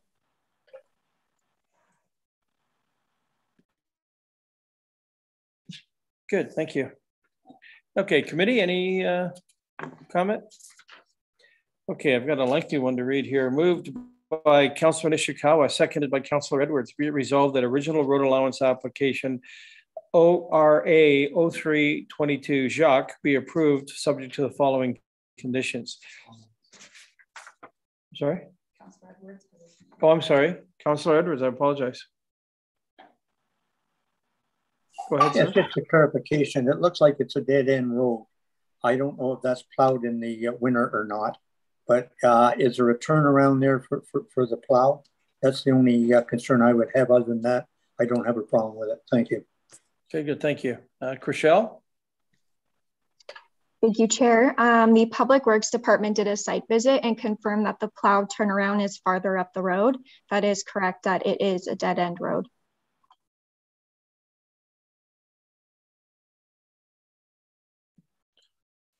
Councillor Edwards, you good with that? Oh, he's frozen. Are we frozen? The mayor is. No, the mayor's not. Okay, okay. There you go. A little Zoom humor there. Okay, I'm going to read this. Item 1, that the township be in receipt of correspondence from the landowner of roll number 4-8-044 abutting the portion of the township road allowance to be closed within 60 days of the conditional approval of this application.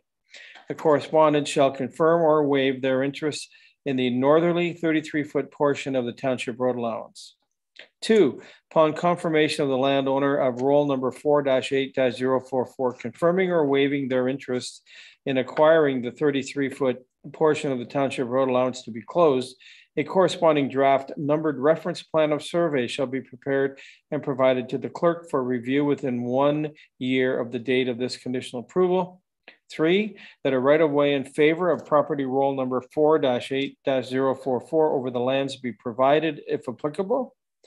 And 4, 1, confirmation that public notice of the proposed disposition was published pursuant to Township Policy C-LS-06. 2, confirmation that the District of Muskoka and other applicable agencies have no concerns with the proposed disposition, and that 3, a road closing bylaw, the declaration of surplus resolution, and any related necessary documentation to effect the disposition. 5, payment of any applicable fees for the land costs, solicitor's time and disbursements, as well as confirmation applicable property taxes have been paid up to date. All those in favor? Good. That's unanimously carried. Thank you, and thank you, Chriselle. Okay, item 6C. It's our clerk, Lauren Tarasic, is going to talk to us about the hybrid council meetings. Thank you. I'm going to ask Ms. Hollows to queue up the presentation. Perfect.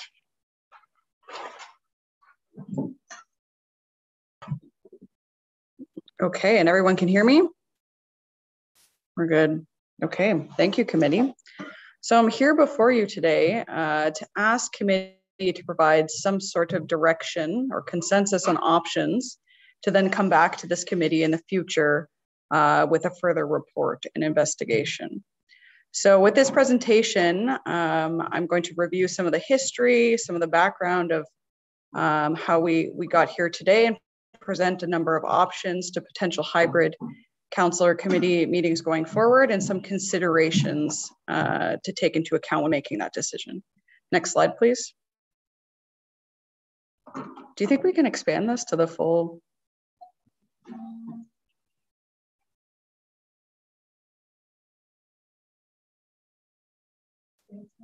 Oh, that's okay. We're good with the part screen. It's a good thing this presentation is about technology. Yeah, this is a hybrid. If you just click the plus button, we'll zoom in a little bit more. Yeah. Okay, just leave it at 75. That seems to be the magic. Okay, that's okay. We'll just leave it as it is.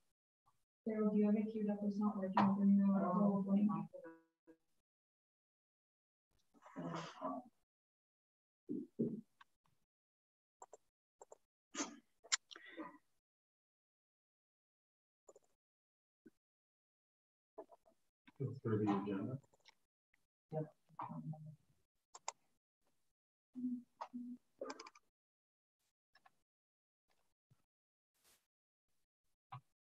Okay, I'm going to try off PowerPoint.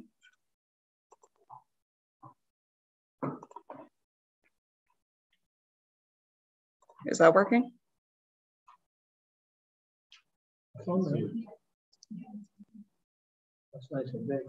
Okay, hopefully everybody can see that a little bit better. Perfect. Okay, so to take a walk through memory lane here with some of the legislation that came into play in early 2020, in the early days of the pandemic. So back on March 19th, 2020, the Ontario government made amendments to the Municipal Act in response to COVID-19. Bill 187, the Municipal Emergency Act, actually temporarily allowed municipalities to update procedural bylaws for councils and committees and local boards. In April 15th, 2020, at a special council meeting, council adopted a bylaw to amend the township's procedural bylaw to allow for electronic meetings and emergencies. As time progressed, on July 21st of that same year, the Ontario government made further amendments to permanently allow for quorum for electronic meetings outside of an emergency, so post-pandemic life. On August 6, 2020, council met a special council meeting to again pass a bylaw concerning additional amendments to the procedural bylaw to allow for electronic participation protocols for council and committee meetings. And so, as a result of these changes, the procedural bylaw for the township as it now stands allows for electronic participation at section 2.21. So section 2.21.1 indicates that an electronic meeting may be conducted pursuant to section 238 of the Act in accordance with this section and the electronic participations protocol. So if a meeting is held in person, a member is permitted to participate electronically. When participating electronically, that member will be counted for the purposes of quorum and should be entitled to vote as if they were attending the meeting in person and participate electronically in a meeting that is open or closed to the public. So that's the procedural bylaw as it stands today, which allows a member full rights, both voting and towards quorum for any council and committee meetings.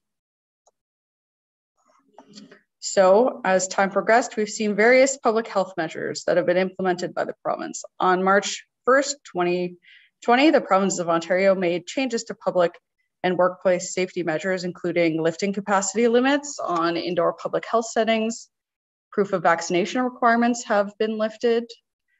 Other protective measures, such as face and mask covering requirements and passive screening, remain in place today. Business and organizations that are open must continue to have safety plans in place. As you are aware, back on March 7th of this year, the municipal office fully reopened to the public in response to the province of Ontario easing the public health restrictions. And the Ontario government appears poised to continue to ease restrictions. That's the messaging that we have heard thus far. So on February 28th, 2022, Dr. Charles Gardner, the Medical Officer of Health for the Simcoe Muskoka District Health Unit, wrote municipalities highlighting the need for caution to ensure the transmission and hospitalization continue to decrease in this region. Dr. Gardner recommended that the following measures be taken for councils that resume in-person meetings. Those are to provide options for virtual attendance for staff and council or the public who choose not to return as a precaution against COVID-19, to limit the attendance of the council chambers to the number of people that can physically distance by 2 meters or more, that staff and council should use masks or face coverings in chambers when they're not speaking, and further to ensure that HVAC systems are maintained in accordance with manufacturer recommendations. So just so everyone is aware of where other municipalities nearby stand, so far Lake of Bays has returned to a hybrid format. Huntsville, Bracebridge, Gravenhurst, and Georgian Bay, as of the time of this presentation, remained completely virtual. There is a screenshot here from the Township of Lake of Bays, just so you can see how their council chambers is set up. And of course, at the township, we have some of our own considerations. So unlike some other municipalities, we've been operating in a modified hybrid format with the chairs and for council meetings, the mayor and limited staff actually attending the council chambers distanced. The format has been operational, but as you've seen from time to time, there are some connectivity issues with the technology we currently have. And you have some considerations to take into account. Obviously, masking requirements continue to exist right now where individuals cannot socially distance. The current chamber space doesn't allow for the social distancing of 10 councillors and staff in its current format. And the council chambers has basic technology without any upgraded functionality to improve the functionality of hybrid meetings. And I included a photo here so you can remember what it's like to sit this closely to other people. So there are some options and we're looking for some direction of what to further investigate. So the option number one is to remain with the status quo, and that is a modified hybrid format. So we can continue council and committee meetings with the chair and limited staff in attendance in person. Additional staff, council, and the public will continue to attend on Zoom. Obviously, this would be at no additional cost to the township. Committee could choose to revisit and ask us to come back with other investigations or reports when additional information is available concerning public health guidelines, including but not limited to an update on the physical distancing guidelines. And there would need to be no changes to the procedural rules. As we outlined, we have an electronic meeting protocol and we have amended our procedural bylaw to allow for hybrid attendance. So the second option before you is to investigate enhanced hybrid options. So the council chambers as it stands currently has a basic bird's eye view camera, and that's similar to the picture from the Lake of Bays that you saw with sort of like an overhead view. There's also a pull down screen in this chambers and a microphone system. The system isn't well integrated and it's not exactly functional or efficient for smooth expanded hybrid meetings. If directed, staff could investigate additional technology, including but not limited to other cameras, other screens to facilitate members of council or the public or delegates coming in and being visible to the members of council that are in this chamber. An AV vendor could be engaged quickly if we were directed to sole source this, or an RFP could be initiated pursuant to the township's procurement policy. The procedural rules could be amended based on public health guidance. If distancing continues to be a requirement, committee might consider a hybrid function where a rotating roster of councillors are permitted, which would allow for distancing. And I just want to review some investigations that occurred previously before my time concerning the movement of the council chambers to the Port Carling Community Center, and some committee members will recall this. So in light of changing public health guidance and anticipated cost of a big transition in the face of uncertainty of the lockdowns and reopening, committee or council did not direct the movement of council chambers to the Port Carling Community Center as of yet.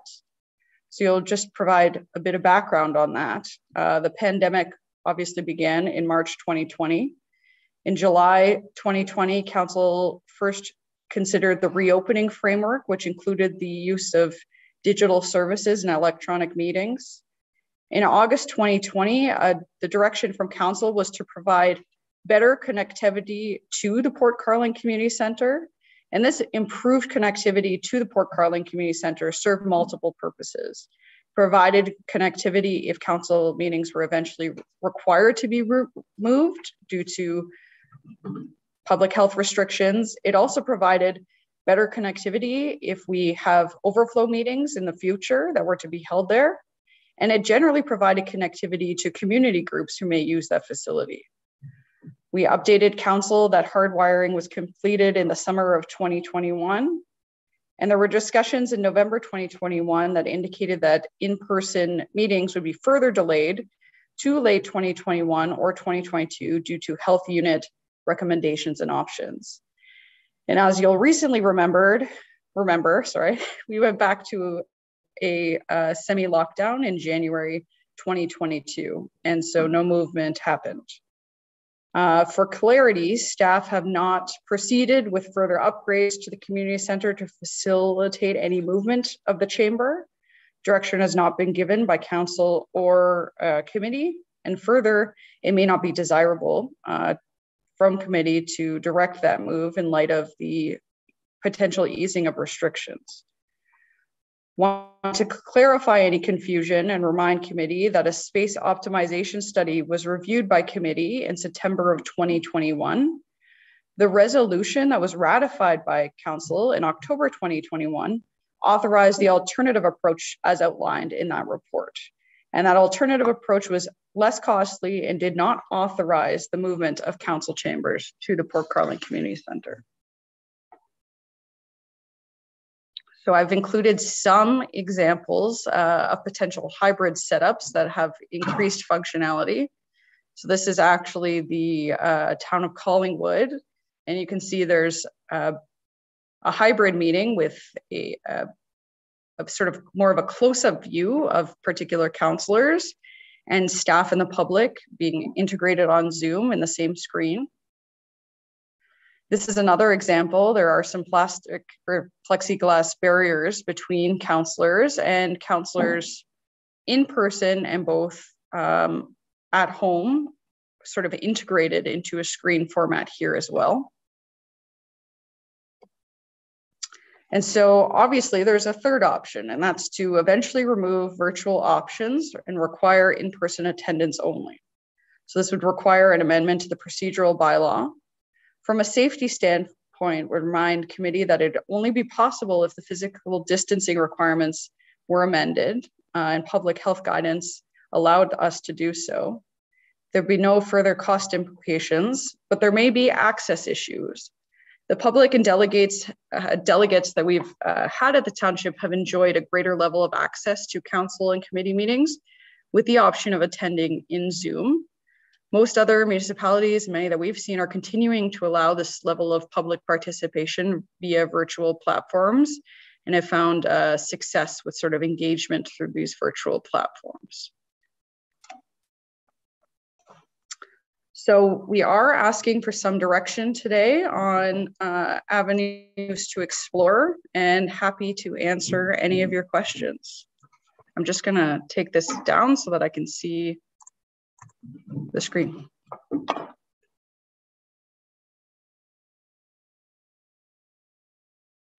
Okay, committee. So thank you for that, clerk. Very excellent presentation. Lots to think about. This can be a really short discussion or it can be an incredibly long one.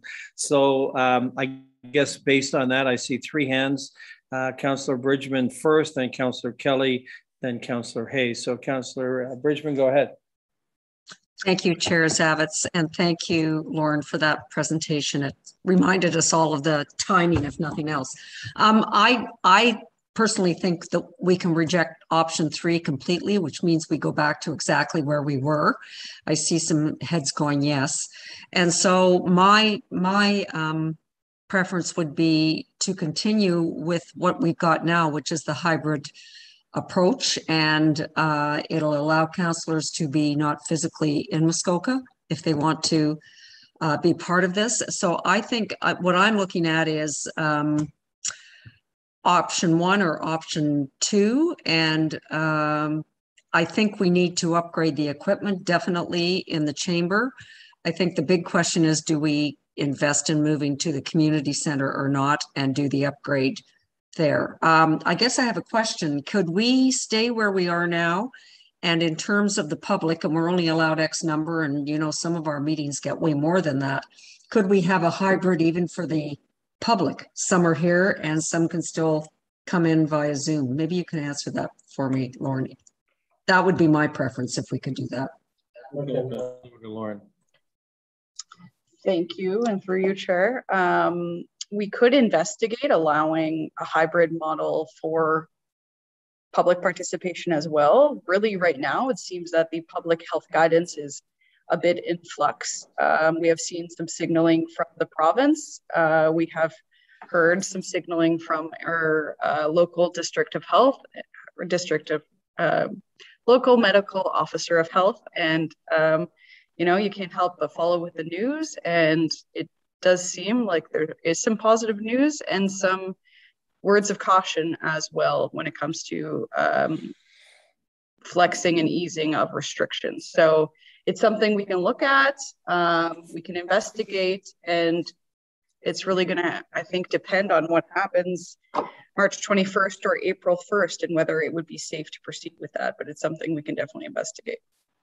I have just one clarification. Sorry, Chair Zavitz.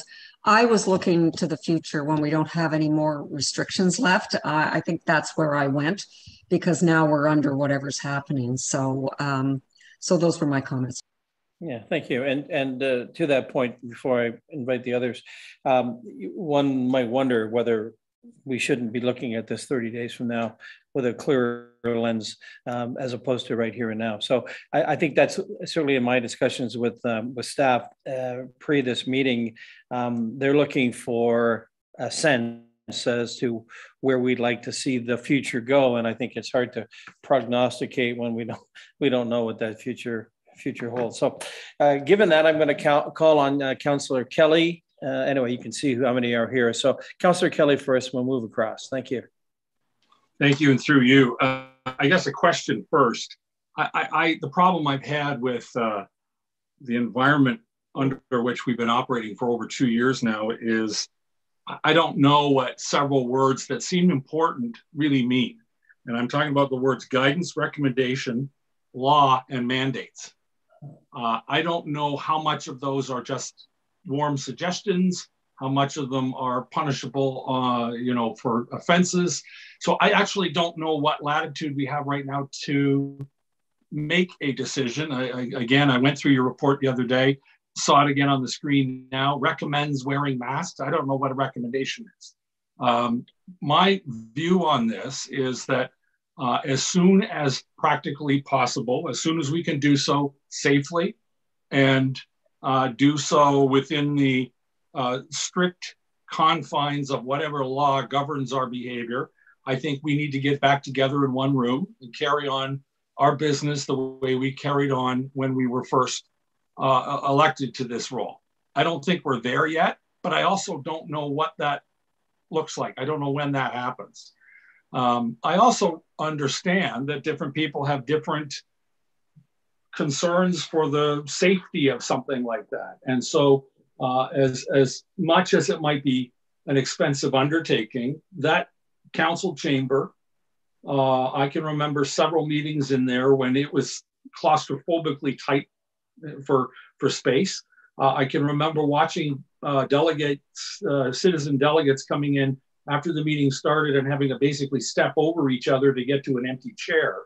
So somehow maybe we need to look at the expense of, and understand what the expense would be to move it to a bigger accommodation, and whether that's temporarily over in the community center, I don't know. But I don't think we're ever going to get to the point where everybody's 100% comfortable. But I honestly think that our goal should be to get back in one room, meet as a group, I hate the word team, but meet as an organization, and dispense with the technology, dispense with, you know, me yelling into a computer screen, hoping everybody can hear me. And that's it. Thank you. Thank you. And if I might just be so bold as I go across the screen, Councillor Kelly, are you suggesting that right now given what I heard you say, that you're fine with status quo for the moment. I think status quo works for now, and I don't know for how long. I mean, it'll work fine forever, but our goal should be to find our way clear to get back into a common space, I think. So to that point, before I go on, my question would be to staff here. I'm hearing there are equipment deficiencies in this council chamber.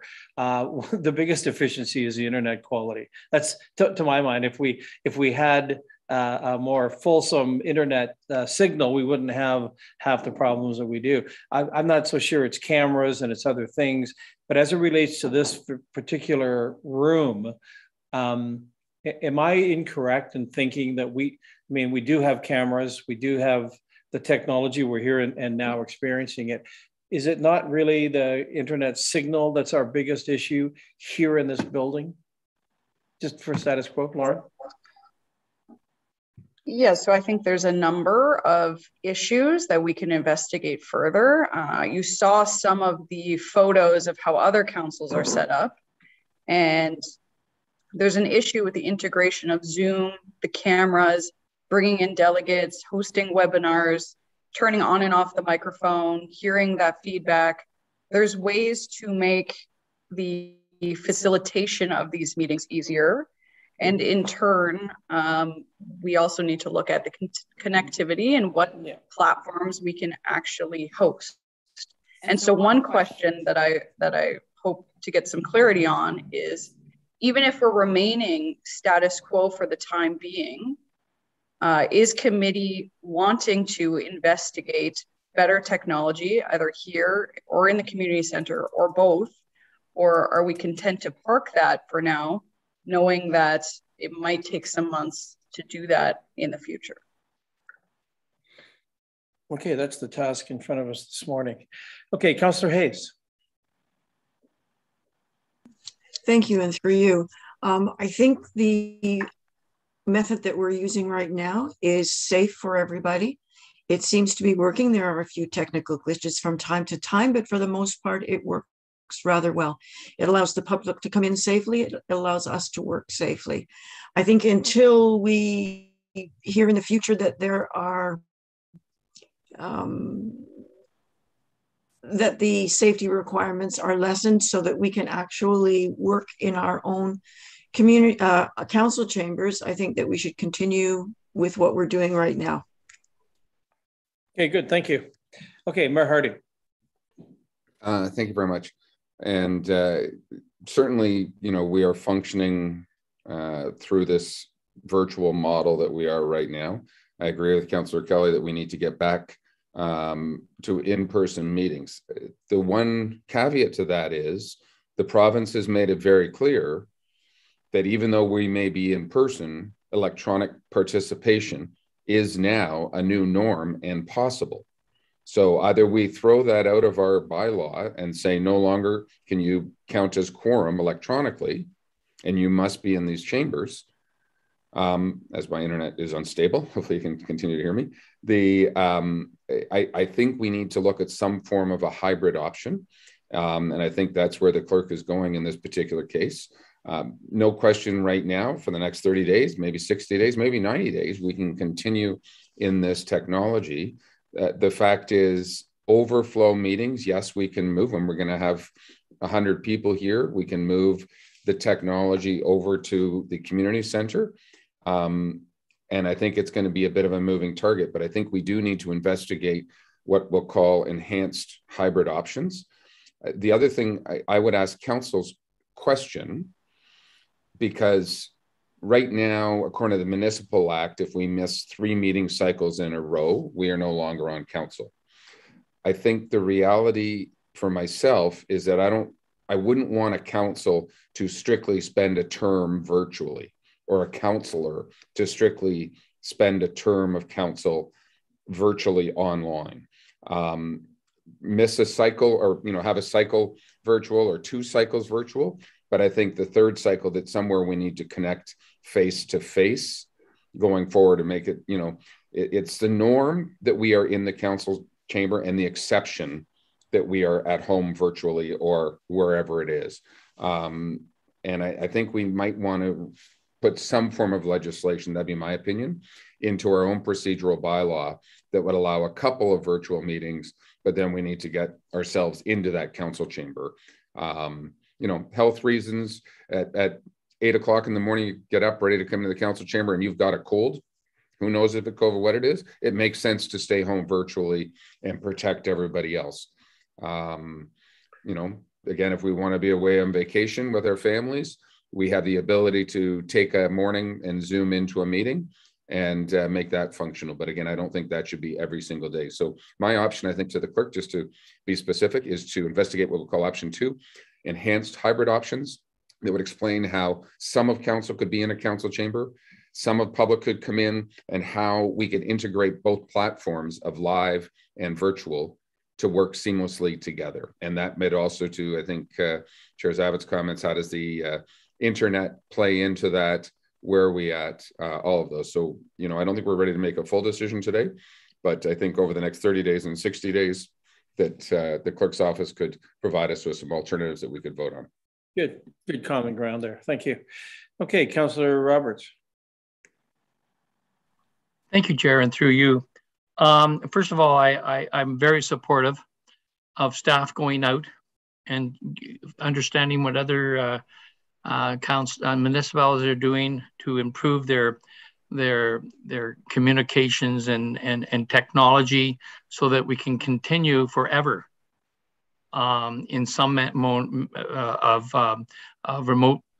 remote meetings. So that's the first thing. We've got to figure out what it's going to cost. We're in a very, as someone indicated, our current council chair, very, very small. And we've got to get out of that. If we started putting the technology in to get in over the community center, there was an idea behind it. We should understand what that's going to take. So it's a larger area. And so we don't have to move on a whim or on ad hocly move over. So I think the idea of a hybrid, now start right away, start learning, grow with it, where meetings are opened up with councillors who can wish to be in the council meeting, can be there. And then with the hybrid, like I think we talked 6 and 6 or something like that. Personally, there's no date that I can see right now that I would ever come back into council, given my personal health issues. So that's a concern I have right now. It could be alleviated the next few months, but right now, personally, I would not be comfortable getting in a close proximity in the current council setup. Thank you. Okay, Councillor Mazin. Thank you, and through you. I would just like to echo the comments, I think, by the mayor. I think it's important that we start to explore. I would say I'm looking at option number 2, a hybrid solution. From a council standpoint, I think we have to acknowledge that a significant part of our population actually doesn't live full-time up north. And I've seen personally on the Economic Development Committee, we've had a member who has participated from the US, and it has been a huge value to that. So I think that we really need to make sure we're understanding our audience as we look at trying to understand from a council standpoint. The second piece that I wanted to bring up as a member of the public, I think that there's been a significant increase in access to our meetings that has made it much easier for more people to participate and understand. And certainly if you have a personal application, historically, one of two things would have happened if you're a seasonal resident or not. One, you would send an applicant, or sorry, not an applicant, you would send somebody in, a professional in on your behalf to present your application if you were not physically able to go. Or two, you would have to drive for at least a couple of hours in order to come and participate. That has become much simpler, and it's something I've heard from a lot of people, that it's now easier, much easier for people to participate from a public standpoint. So I'm in favor of the option number 2, exploring the options, not necessarily making a decision, but exploring the options today. And if it would be okay with you, Chair Zavitz, I don't want to sideline this conversation, but I have one more comment / question at the tail end of this discussion. Thank you. Okay, thank you. Okay, Councillor Edwards and then Councillor Jaglowitz. Thank you very much, Chair Zavitz. I would stay with option 1 at this time. You know, we'll have to wait and see what happens after midwinter break when everybody's been traveling around. There could be an upswing in cases, we don't know. But as long as the province lets us have hybrid meetings on that, we should never, ever force a councillor to have to come in every third meeting. And that some people have health issues they may not want to discuss, and that. And it's a free country. You've seen what happened in Ottawa and that with all the protesters and that. Well, some of the ones that aren't maybe protesting have a good reason for maybe not wanting to come back. So I would never support that. But as of now, I would stay with option 1, and we can definitely investigate option 2. I don't have a problem coming in and that. But we also have to think of our staff, because if the public are starting to come, more people coming in, it exposes staff as well. So I would stay with option 1 until everything clears up. Thank you. Okay, good thoughts. Okay, Councillor Jaglowitz, go ahead, sir. Thank you, Chair. I support the comments of the last 2 councillors. I think that's important that we not penalize people if they have health issues. And I think the hybrid approach is the right approach. But my main concern is for the public. I think the public should always have access remotely because there are that large population that can't make it personally. But I also think there are other members of the public that can't handle the technology. So I think you have to provide for that. And the best way is to let them attend in person if possible. If not, there has to be some way for their views also to be supported. Thank you. Very good, thank you. Okay, Councillor Roseanne, you had an alternative thought or question? Well, thank you. And I didn't want to sideline the discussion on whether we continue along the hybrid approach, but I wanted to pick up on a comment that the mayor had made. This has been on my mind even pre-COVID, but the reality is we have, we're currently sitting here in March break, and we continue to schedule our meetings around a pretty important family vacation time, as well as family day. And I just would like staff to perhaps explore, is there an opportunity for us to look at a different way of scheduling some of our meetings? Again, I'm not looking for the answer today, but I think it's really important to note that we're trying to attract a lot of different types of people and voices, but taking it away from even the council, from staff. There's a lot of them who probably are not able to have your traditional March break simply because of the scheduling issues. So with that said, I was just simply wondering, and maybe this is a question for Lauren or Director Hammond, if it's possible for us to just look at the schedule and see if there's an alternate way for us to approach around some family vacation time. Thank you. Okay, we're gonna let Lauren's happy to speak on this. Thank you. Something that can be explored, definitely. Obviously, council and committee meetings are set quite far in advance, and the school board schedule is not always set as far in advance. So sometimes it's difficult to know or predict when exactly March break will fall. But if there is an issue with scheduling, we just remind all committee members and councillors to reach out to the clerk's office, and we are happy to help brainstorm ways to sort of deal with them. So thank you.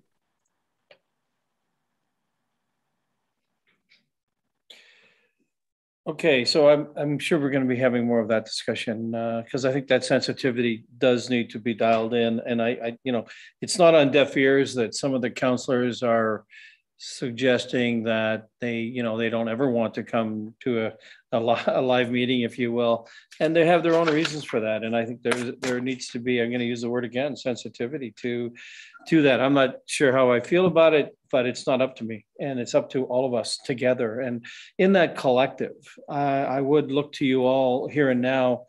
I think what I'm hearing, and tell me if I'm wrong, and I'll ask you nod your head or thumbs up or something, that while we're in a status quo situation, aren't we?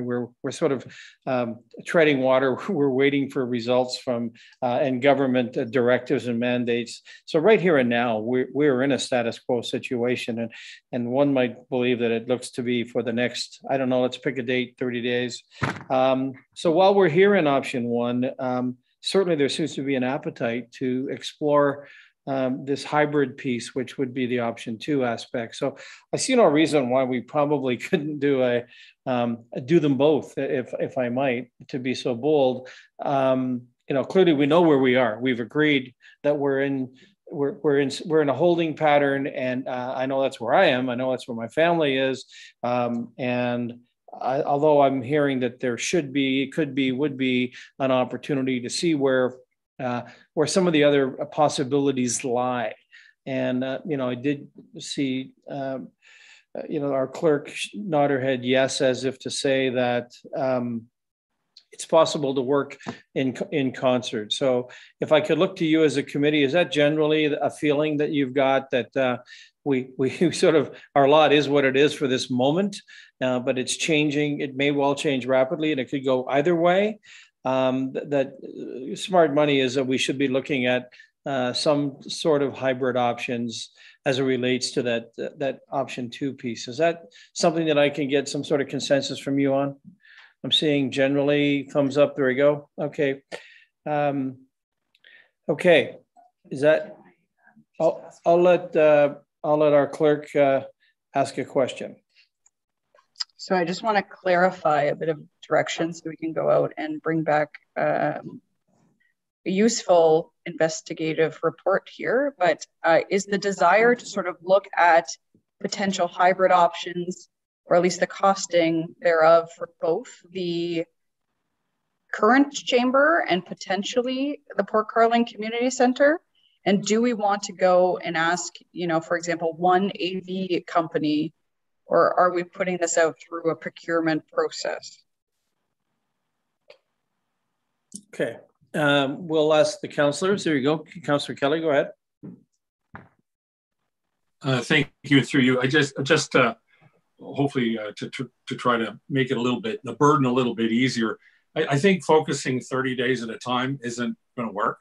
I think we might want to subscribe to the current system for months, but use that time to figure out what happens when the restrictions are off and the ability to get back together in one room exists. And I'm going to suggest that may actually be after the end of this term. But I mean, I don't know, but I don't think we can do any kind of planning 30 days out when we're looking at the possibility of AV upgrades. We're looking at the possibility of, audio, video, everything upgrading. I really don't think we're going to get this one solved in 30, 60, or even 90 days. But during that time, we could get a couple of reports generated, figure out what the expense is going to be, and make a wiser decision then than we are able to make right now. Okay, good. So to our clerk's question, your answer would be yes. There is a myriad of options, and you'd like to see a selector, if you will, and I'm not sure, but I would imagine one could make those discrete inquiries and capture that kind of information and bring it back to committee in 30 days, in that regard. And again, I'm going to ask the CAO to comment. Thanks, Mr. Chairman. Good morning, members of the committee. So I think what I'm hearing based on what Councillor Kelly provided a bit of clarity on is you want staff to investigate this. We'll continue with the current sort of remote or virtual approach. Staff will do some investigations and come back at our earliest opportunity to sort of outline a sort of cost range, if you will, for kitting out of the council chamber, alternatively the community center, and then we can move forward from there with respect to your decision on the approach / a sole sourcing or an RFP approach. Now, bear in mind that we're of the understanding from a technology perspective that it's taking some time to get technology in place based on supply chain issues. So if you do decide to single source, that's going to be a time frame. Obviously, if you decide to go into an RFP, that may add additional time. But certainly, we're happy to look at that and report back on that basis, if that's sort of the consensus of direction. Good, and I think that's where we are. From what my sense is, I'm going to ask Councillor Nishikawa and Councillor Jaglowitz, and then we'll wrap this up. I just wanted to add that we've had issues for, I'm going to go 15 years or more. The fact that we have to move to the Port Carling Community Centre for many, many meetings.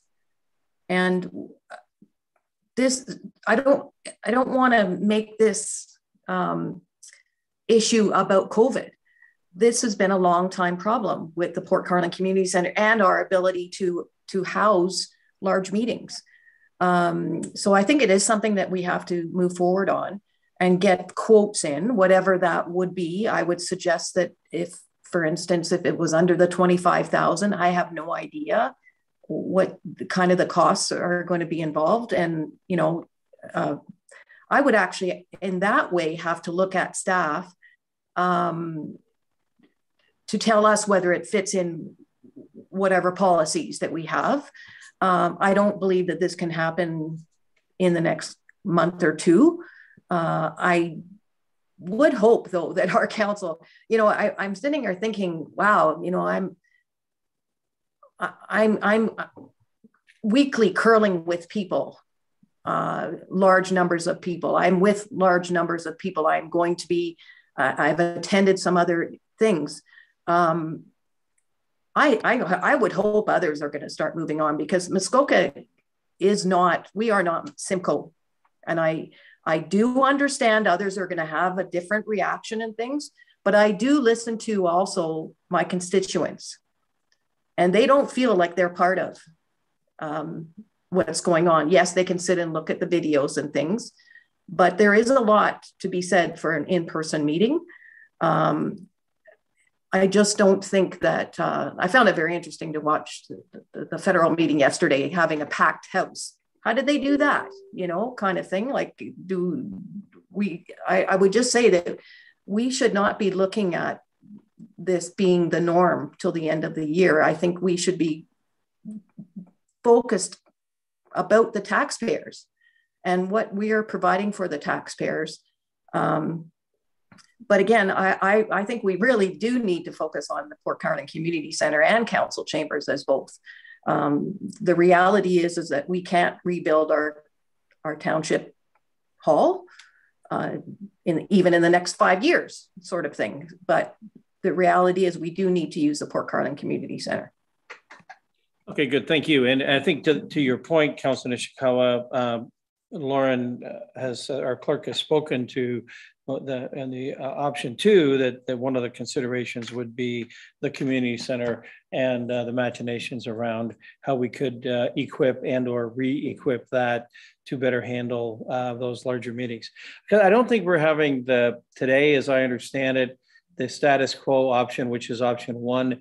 I don't think we're having the bigger COVID discussion, Councillor Nishikawa, that you raise. I mean, certainly that you're out in the community, as we all are. Here we are in the public, and we never know when 100 people will show up for a particular event, and then we can't hold it. And that would mean the community center is certainly an excellent vehicle, and perhaps that should be where we should go on a full-time basis. So I mean, more on that as we as this unfolds. Councillor Jaglowitz, and then the mayor, and then we'll wrap it up. Thank you, Chair. I'm trying to stick to the questions the clerk asked, and one was whether we should look at the council chamber or the community center. And I think we should look at the council chamber first, because with the ability for the hybrid system, there's two kinds of people that attend from the public. There's those that live nearby and they like to come and sit and socialize. And there are those that live afar and come out of necessity to support. We may find the hybrid may solve the problem. The second part you asked about single source or RFP. I'm very leery of single source, just out of principle. And if we can avoid it, we should.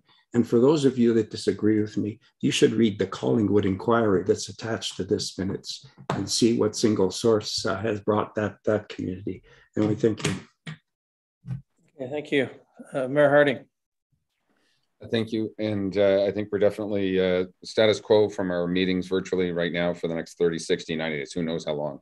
But I think certainly our clerk is going to investigate in council chamber, maybe in the community center, unsure. You know, we do have the technology over there, at least the internet broadband, to be able to upgrade that. From a single source perspective, I respect the issues with an RFP as this is going forward, as to where we go. And I'm going to look to the clerk. You know, if this goes out for RFP, are we 6 months? Are we 8 months down the road before we can get anything really done? And are we a little more nimble if we do a single source? We have single source, and I appreciate Councillor Jagowicz's comments, but we're in sort of uncharted waters here as we move forward and try to best address the public. The one thing I will say, and it's not for discussion today, I brought it up before, and I heard Councillor Roberts and Councillor Edwards, you know, say, hey, we should allow people to all the time meet virtually because of health issues and everything.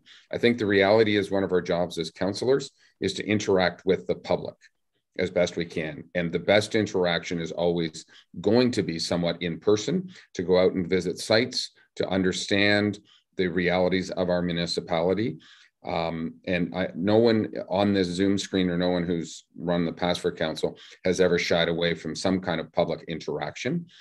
My only fear would be we end up with someone who wants to just sit at home in their office and not fully interact with public and just comment via Zoom screen. So don't have to answer that today. And I certainly respect health issues and problems that are going on. But as I stated, it should be the norm, if possible, that we interact in public and in person versus a virtual council going forward. Because I think that truly changes the way government is run.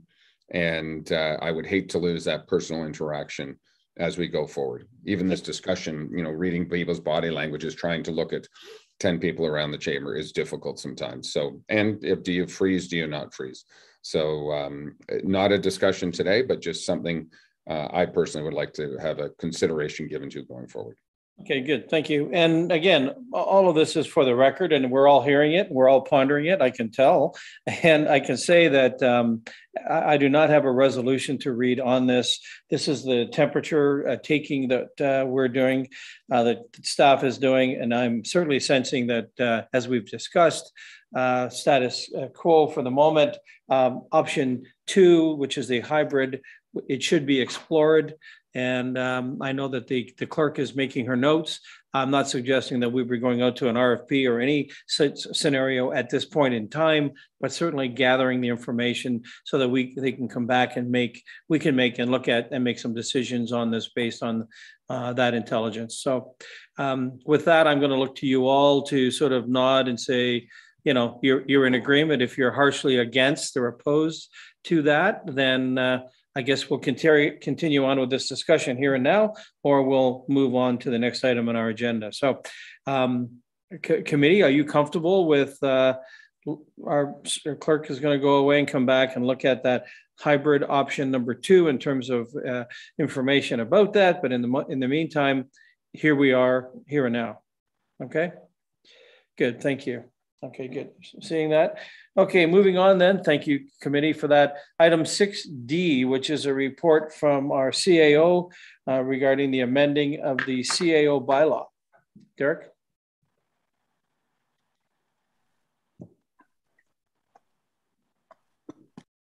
Thanks, Mr. Chairman. So this report involves an update to the CAO bylaw. As you know, it currently provides the authority to the CAO to establish administrative policies. And recently, to that end, I've worked with the clerk to create a policy approach to streamline our committee and council agenda building process, which has actually achieved good results in terms of ensuring that staff don't need to stay late on Fridays posting agendas.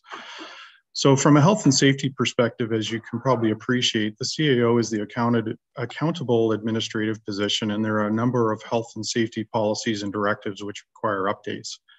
So some of the things that would be involved in include things like violence and harassment prevention policies for staff, first aid, hazard and incident accident reporting, accident incident investigations, personal protective equipment, some of the practices that we would need to update and look at things like working alone, ladder safety, working over water, various equipment procedures.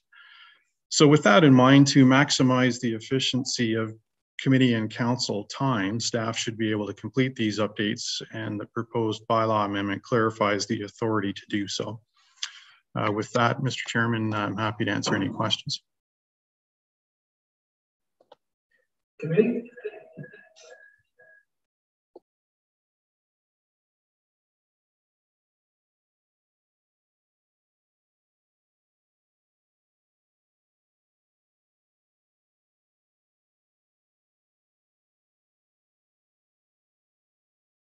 Glenn, you're on mute. Oh, that was beautiful too.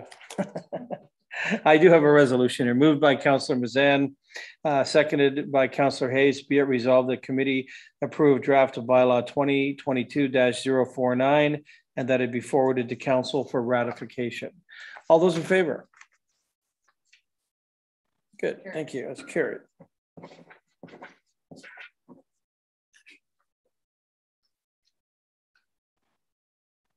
Okay, item 6E, verbal report from the CAO as it relates to COVID-19 operations. How timely. Thank you. Derek, go ahead.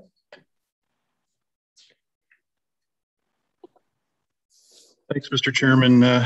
Given the discussion about return to council meetings, the recent public health announcements, we thought it was timely just to update committee on what's happening with respect to our facilities, et cetera. And as it relates to those facilities, as you know, they're now available and open to the public. And with the removal of the masking requirement on March 21st, other than passive screening, signage, and optional masking, there will be no applicable public health restrictions unless advised by public health that they're needed again. So then as it relates to the office, working through 2 years of varying COVID health restrictions required our staff team to pivot and provide alternative methods other than providing in-person service to the public. And while a lot of organizations worked completely remotely throughout the pandemic, our staff adapted to a hybrid work model. So we had anchor days in the office and remote days, and our service to the public remained relatively seamless. Having said that, I want to recognize that approximately 40% of our full-time workforce continued to work in person, delivering services such as snow removal, parks, maintenance, et cetera, throughout the pandemic. So needless to say, I'm extremely proud of and want to thank staff for their efforts during the last 2 years.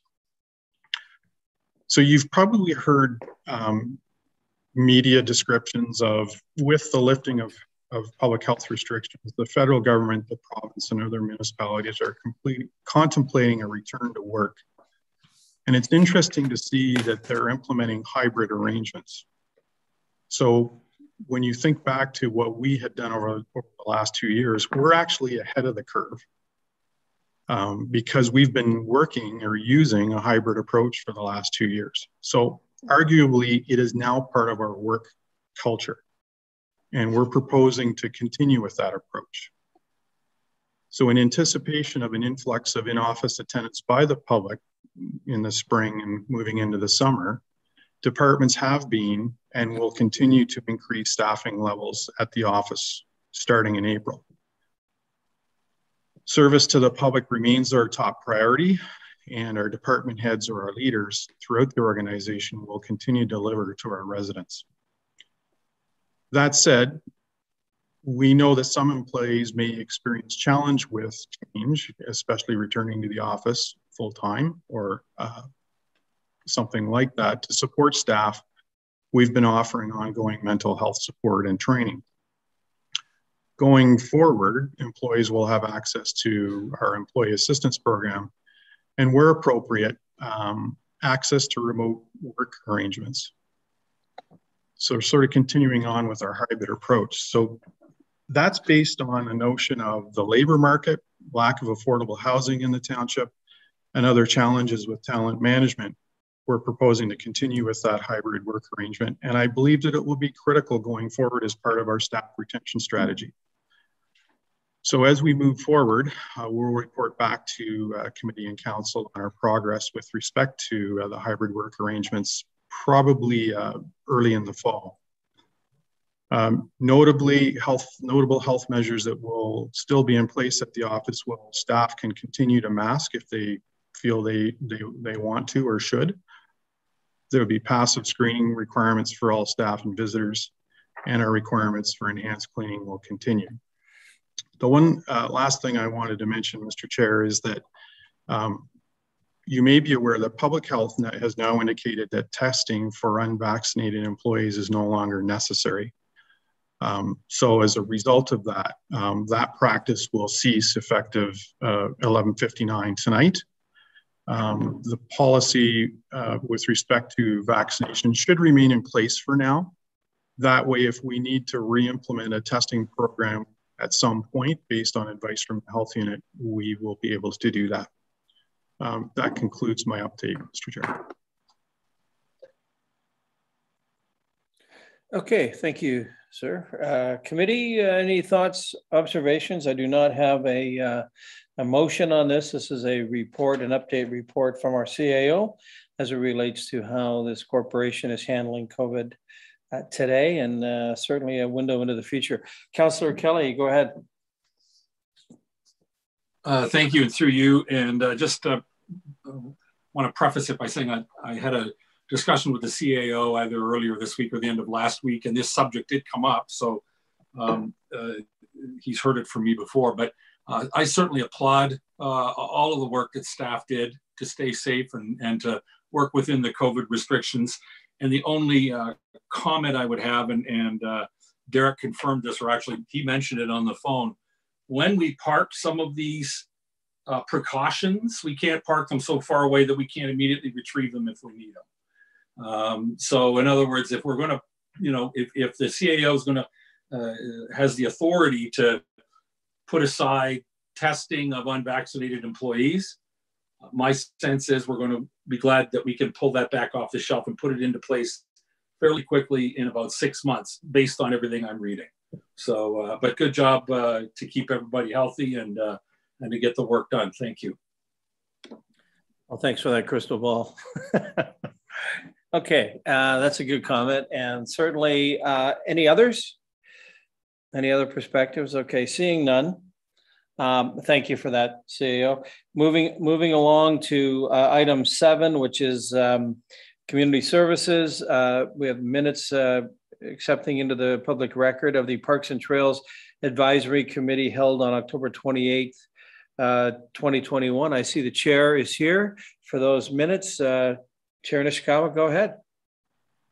Thank you. Through you to the rest of council, I wanted to bring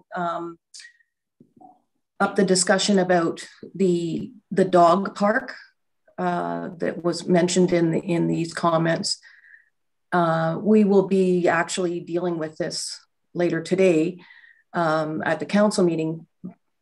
It was noted that, for instance, 1 acre of land was being used as the amount of land available. What actually came out was less than 1/4 of an acre. So we're going to be bringing forward a different alternative because there certainly was not 1 acre, as noted. The other issue I wanted to also raise was I have concerns, and I've been involved with Hardy Lake for 25 years. It was an initiative brought forward by the township by volunteers, in fact, as well as the Torrance Barrens and many of our other parks, quite honestly. And I I disagree with that we spend annually $25,000 in Hardy Lake Park. We have very successfully built the trails in that park through a volunteer network. And I would hope that whether it's the direction of council or our committee to council, that we actually start engaging with volunteers again. There's a lot of value to work with volunteers in our township. And in many ways, we've eliminated that, not just because of COVID. But that has been Muskoka Lakes. It truly has been how Muskoka Lakes has been developed. So let's bring our volunteers back and get them engaged. But I will tell you that you're pretty hard pressed to spend $25,000 in Hardy Lake Park every year. We have a porta potty and a parking lot that gets plowed. And we have had trails, I would say we had bridges upgraded over the years, but I'm very, very concerned about the direction that we were going through the last meeting that we had, that we're pushing back to the province because we're spending a lot of money there. If you look at, even if you were to say that there was $25,000 spent in that park, that bring on average 200 people a day, all winter long to that park. What other establishment do we have in our township that actually brings that kind of visitor involvement? But mostly I really would encourage council to start thinking about the importance of volunteers in our community. We talked about it a little bit this morning about the cleanup, for instance. We do rely on those volunteer groups to do that. So as I said, I think we need to find a way to start engaging our volunteers more and appreciating them as well. I would say even going as further as our volunteer appreciation days that we did on a regular basis prior to this council. Thank you. Good, thank you. And I wonder, again, item 7A. So this is the minutes of the responding specifically to the October 28th minutes of 2021. I guess my thought, being on economic development as a committee member, is this an initiative in terms of the volunteers, Councillor Nishikawa, that could be brought forward through the Parks and Trails Advisory Committee? That is that something that you're thinking about doing? I mean, I hear what you're saying, and certainly I'm not sure. Sorry, Chair Zavitz, I don't know. It's not an new initiative. It has been the way that we've operated up until this term of council, and so I'm not quite sure what you would want to be brought forward. Rebirth, if you will, your recommitment, a reset. It seems to me that if there's a lack of volunteers, but they have been here in the past, and we would need to, reset that. Then that would be. It isn't a lack of volunteers. It's not a lack of volunteers. I know, for instance, that we, you have seen yourself how many people show up to clean up the Torrance Barrens. Sure. There's no lack of volunteers out there, and I've spoken with, I think there was 4 people present at this particular discussion that all had applied to, for instance, be part of a group that was going to do something through the Bala Community Center that was going to benefit the whole community. That didn't get moved forward because that was not, I'll leave it at that. I think I'm getting the message across to council that we should be trying to engage with people again. Our hall boards are a fantastic resource of getting things happening. And I do believe that we should find, if it needs another policy, let's do it. But I will say that other municipalities are doing it. I don't know why we're not any longer. Good, excellent. That essentially that's where I was going with it as well. I know the CAO would like to have a comment if I could, or he could. Thank you. Thanks, Mr. Chairman. I believe I heard Councillor Nishikawa speak to the notion of a volunteer policy, and certainly that is something that the municipality at this present time does not have. If that's something of interest to committee staff, would be pleased to bring something forward for your consideration. Good, thank you. Councillor Mazan, go ahead. And Councillor Roberts. Thank you, and through you. I think that voluntary is an important piece, and I would like to support Councillor Nishikawa's request. If staff could come back at a future point with a policy, I think that would be a really helpful next step. Thank you. Good, thank you. The CAO is writing feverishly. Okay, Councillor Roberts, go ahead. Thank you, Chair, and through you, I'd remind staff that we did staff did take away that idea on volunteer policies at a previous meeting in 2020 or 2021. That we had actually voted on it. I have to go back on all my notes and stuff like that, but we had asked for that. So I can talk to Director Hammond after this if he wishes. Okay, good. Okay, so again, we take those minutes under advisement for the public record. Thank you for that, Councillor Nishikawa. Oh, Councillor Hayes, go ahead. Thank you. I was just going to support volunteerism. I think it's the backbone of a lot of the development that has happened in Muskoka Lakes, and I'd like to see it continue because it makes the partnership between the township and the taxpayers come alive. Excellent, thank you. I do know it's been noted, and thank you for that. I anticipate, like you, further discussion on that in the coming months. So item 8B is a report from our Corey Moore, Communications and Economic Development Specialist, regarding our external grant policy. Item 8B. Corey, you've got the floor. Go ahead. Thank you, Mr. Chair. Committee will recall last month we had a report come forward to Council seeking approval to sign some funding agreements from some grants we had received. And as such, staff were directed to return with a simplified policy to help streamline that process. So the report today highlights that draft policy, which helps set some conditions and limitations on delegating authority for applying for grants and delegating the authority for the mayor and clerk to sign such funding agreements if we're successful and the projects have been budgeted for in the budget. So just to help streamline some current processes. With that, I'll turn it back over to you, Mr. Chair. Well, thank you. Continuous improvement, certainly. If there's any comments from anyone, I see no hands. I'll read this resolution here, moved by Councillor Hayes, seconded by Councillor Nishikawa.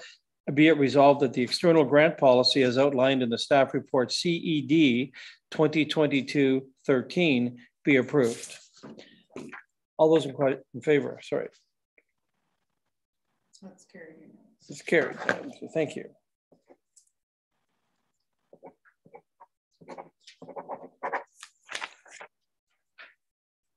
Okay, item 8C, minutes of the Grants and Economic Development Advisory Committee of January 26, 2022. We'll take those into the public record. Chair Kelly, if there's any commentary, you're certainly welcome. No, you're good? Okay, thank you for that. Item 9, unfinished business. Is there any unfinished business? Seeing none. Okay, item 10, new business. And we'll work through A, B, and C. Item A is the District Municipality of Muskoka updates. Mayor Hardy, would you like to go first? We didn't have a meeting. All good. Well, thank you. Okay, Councillor Nishikawa. I just want to say that people should really watch the meetings, the district meetings, but essentially we're mostly dealing with the new long-term care home being built in Huntsville. Thank you. Good, thank you. I must say, as a public member, I was surprised to note that Gravenhurst is getting a home, a big announcement, governmental, and it surprised me that I didn't know. I had no idea. All I've heard is Fairburn. So I just, for what that's worth in terms of optics, I mean, it's great for Gravenhurst, but I mean, I know what I hear in the news, right? Can you comment on that? I don't believe it's a long-term care home. They have funding for a bunch of residential, which is under the community services. As a seniors complex. Yes, seniors apartments, much like the Legion property in Bala. It's which I would say I think is coming up to district council as well, discussion. No, this is just for housing. This is not a long-term care home. Okay, good. Thank you very much. Excellent. Okay, Councillor Roberts. Thank you, Chair. And back to Mayor Harding and the Public Works. Mayor Harding, you had said that that in April we're going to go to one bag garbage pickup. Can you elaborate on that, or is there any other announcements on our garbage that will be coming forth in 2022? Are we going to clear plastic bags? Thank you. Sorry, I guess I'd comment on this earlier in the winter time. We're not going to one bag, we're going to 2 bags. We are reducing the bag limit by 1 bag. We are increasing some organics more in the urban centers versus the rural, and looking at some pilots in the rural to try and, again, increase diversion efforts. Clear bags is still a contemplation, but not implemented yet for 2022, maybe for 2023. It's really kind of a moving target. I'm trying to figure out how we can reduce the speed of which our landfill is. Good. Okay. Thank you. Okay, Councillor Jaglowitz, if you'd be so kind. Thank you, Chair. Actually, our committee did meet this month. It's Finance and Corporate Services. We met on February 23rd. And one of the things that our committee looks at are, as you recall, there's the impact assessment, but there's a thing called tax ratios. And that's where the district gets to assign different weighting to those assessments for tax purposes. And they come up every year. And just as an example, residential is weighted as 1 and commercial is rated as 1.1. So therefore the commercial pays 10% more than the residential. What I brought up a couple of meetings ago is that possibly there should be some consideration to a reduced rate for small business, because that's now provided for by Ontario. So staff looked at that and came back with a report and said, no, they felt that was not, they didn't want to implement that because it was too difficult to define a small business. So, so after that, I raised the issue of, because we all know when the new impact assessment comes in a few years from now, there may be a very large impact on waterfront and island properties. So I asked whether the city would look at possibly giving a different tax ratio to that group. I don't know how well that was received, but at least they listened to it. The next item was we did approve a tender RFP for insurance business, which is again very large there, same as us, $1 million or so. And just an interesting note, annually, the auditors have always come to set, sort of indicate what the program's going to be so we can talk to them. This year, they just filed a report. So that shortened our meeting somewhat. That's my report. Thank you. Good, thank you. Councillor Edwards. Oh, you're on mute. Thank you very much. I'll try and be brief. Our meeting was held. The Muskoka Tourism and Marketing Agency gave us an update, and they were telling us how many hits they're getting and everything else like that. And they're looking at maybe closing the Tourist Information Center on Highway 11. But because of COVID, of course, not too many people are stopping there and that. But it looks like they're getting a lot of hits. Now, how many dollars were spent from those hits, we don't know. Children and Senior Services, the Childhood and Early Years Workforce Development Funding. The province gave, the Minister of Education gave us $388,415 towards the development of a strategy for early years and childcare sectors, which we gladly accepted. There was an update on the new leaf on the Muskoka climate change. Out of 112 actions, we've taken action on 51 so far, working on that. That was from Kevin Boyle and Christine Doyle. The Integrate Waters Management, what it is they're changing the board, and that and there'll be 2 members from the district on that, and then 2 other members on the Watershed Council. Okay, so there'll be 2 on the board. It was recommended for 1, but the district felt that there should be 2 on the board. And I believe it'll be Councillor Papard and Councillor Alcott will be on the board. I will be on the Watershed Council, as well as Paul Bianca. And let's see now. With some official plan amendments.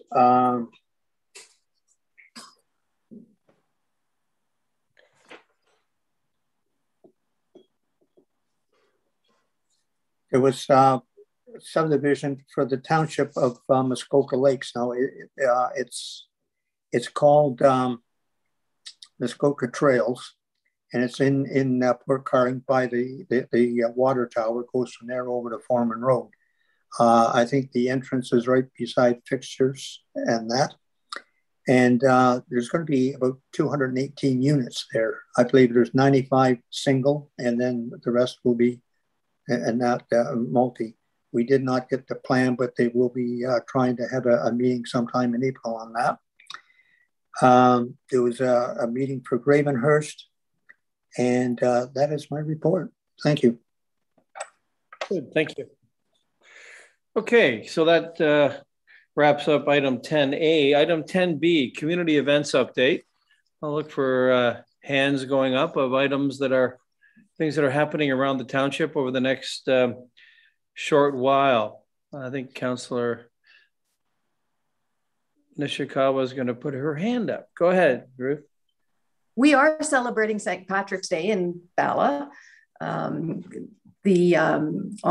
Thursday and Friday this week, there will be, and it's all safe in there, but I'm just saying, but basically all of the procedures are in place. There will be music both on Thursday and Friday, and of course our Irish Fair. Also, I am very excited. My son was very disappointed when he was home at Christmas that he couldn't go to the Port Carling Legion for breakfast. But this week is their first breakfast, and I will be supporting it. I do believe that everything is in place that will keep everyone safe, as much as they do in the grocery store. So I'm just suggesting that those 2 events are worth supporting. Thank you. Good, thank you. Anyone else? Okay, and Councillor Nishikawa, is it the 24th of March for Euchre at the Torrance Community Center? That will be the soft opening. We're not advertising that at the moment. We are mostly trying to put, again, have you seen the list of procedures that have to go along with this? I'm just saying, but we want to address some of the seniors in the community that mostly have felt not connected. So again, it's a soft opening, and then we'll have additional signage going up in a later date. Thanks. Okay, well, I know my mother wasn't listening, so she didn't hear me. Councillor Roberts, go ahead. Thank you. It just reminded me that in Milford Bay Community Center, they kicked off cards for the first time in 2 years on Monday night, and that's going to be an ongoing thing every Monday night. Plus, there's some interest to get cards during the weekdays, and pickleball is already in full swing at the Milford Bay Community Center. Thank you. Good, thank you. Councillor Hayes. Okay, through you at the Walker's Point Community Center. On Mondays, we have a walking club, which does the Arthritis Society workout. On Wednesdays, we have yoga from 10 until 11:30. And I understand on April 7th, our indoor pickleball for the Walker's Point people will be starting up. And I've also received an invitation for a potluck dinner at the end of March at the Walker's Point Community Center. So it looks like things are starting to open up. Good stuff. Okay, thank you. Anyone else? Okay, seeing none, we'll move on to item 10C.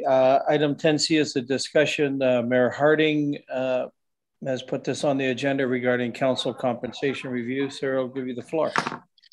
Thank you very much, Mr. Chair. And just for council to chime in as to where we want to go. Typically, as councillors will know, this term of council would vote as to next term of councillors, any salary increases, adjustments, changes, so that we're theoretically not voting our own raises, if you will. The issue is we did a review about, and the clerk can correct me, about 2.5 years ago. We chose to implement a couple of those things, but not fully implement all of that review. But one of the things we did change was our policy that we would be conducting a review within 18 months of the end of the term of council to affect next council, and then have a citizens advisory committee chime in just to make sure what we're recommending is appropriate.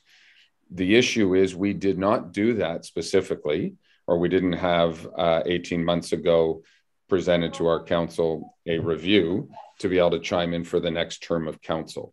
So I think we either need to amend the policy, or we will, at the end of the day, leave any salaries and compensation status quo, and that it would be implemented for the council at 2028 or 2027, I guess, would be the next potential raise if we let the future council decide on the next term of council. So understanding that you might be 8 years out from any price financial adjustments that come forward. So the question is, do we want to investigate some kind of a review, which would theoretically go against our procedural bylaw, the clerk can again correct me, but allow some potential changes for the next term of council? And I'll leave it at that, Mr. Chair. Okay, good. We thank you for that. And we have some hands up. Councillor Kelly, then Councillor Nishikawa. Go ahead. Thank you. It's just a quick question through you. Does the automatic escalation with the cost of living carry on regardless of what we do, or do we actually have to take a positive step in order for that to happen as well? I'll ask the clerk. I believe it does, and I believe Ms. Lehman can fill you in with more details on that. Yeah, yes. Thank you. Right here. Sorry, go ahead. I'm sorry. Thank you. Yep, that does happen automatically through budget. Okay. Councillor Kelly, is that you good? I mean, I'm good unless I can take a stab at the other half of the question, if you will. I think we should do not. I don't think we should do nothing. I think we need to do something positive. Whether we look at it and decide that no action will be taken, I think it would be somewhat negligent on our behalf to hand this over for 4 years to a subsequent council to assume with nothing in the background, no recommendation. The difficulty that I have, quite honestly, is that there's, let me just bare my soul. We're not going to get into this discussion of what the right price is, but I can tell you that we all knew what we were going to get paid when we signed on for this job. But we probably underestimated by a huge mile what the scope and the nature and the actual time commitment was going to look like. So if you came in here thinking it was a couple hours a week, I would remind you that without, we've got 184 pages in the deck for today, 312 for this afternoon, 421, thanks to Chair Bridgman, for tomorrow. And I mean, that's just a huge, huge time commitment that, quite frankly, it's the iceberg effect. There's far more of it beneath the surface than there is above. So I can tell you that of all of the jobs that I've had, right from when I probably started cutting grass or doing babysitting, this one compensates you the least for the time and the effort and the commitment that you put into it. and I think it deserves to be looked at. But I don't think we should be the ones looking at it. Mayor Harding suggested or mentioned a review by a group of citizens. I quite frankly think it should be almost handed off to them for a complete understanding of the nature and the scope of the job and recommendation as to what might be a more appropriate salary. But I don't hold out a lot of hope, quite frankly, that it's going to make a material difference. 2% or 3% for inflation is not going to make the adjustment meaningful. This needs to be either reconsidered in a completely different light, or we're all just going to have to go back to the comfort that we get from knowing that we're serving the public well, that we're, that we get the psychic income that comes from doing good for the township. And the value of the education that no doubt we all get. I've been told at least 35 times this winter how to plow a road. And, you don't get that education for free. Everywhere I go, somebody's telling me stuff. So I think it needs to be looked at. I frankly don't think we should be looking at it. I think we should ask a group to look at it, of constituents. And I'm happy to live with whatever their recommendation is. But I don't think that doing nothing is the right response to the circumstance that we're in. That's it. Okay, thank you for that. Councillor Nishikawa. Thank you. I'm not sure if I'm going to ask the mayor or Frank, but the district just recently, we didn't raise that under our district discussions, but just approved what they're doing for next term of council. And I would suggest that at the minimum, we look at following their guidance. But I do believe that that committee should be struck. But again, just looking at district, I mean, they already did that heavy lifting. We did a little bit of it in the past. But as I said, I think that I think we're going to fall in pretty close place to what they've already approved. Okay, Councillor Roberts and then the mayor.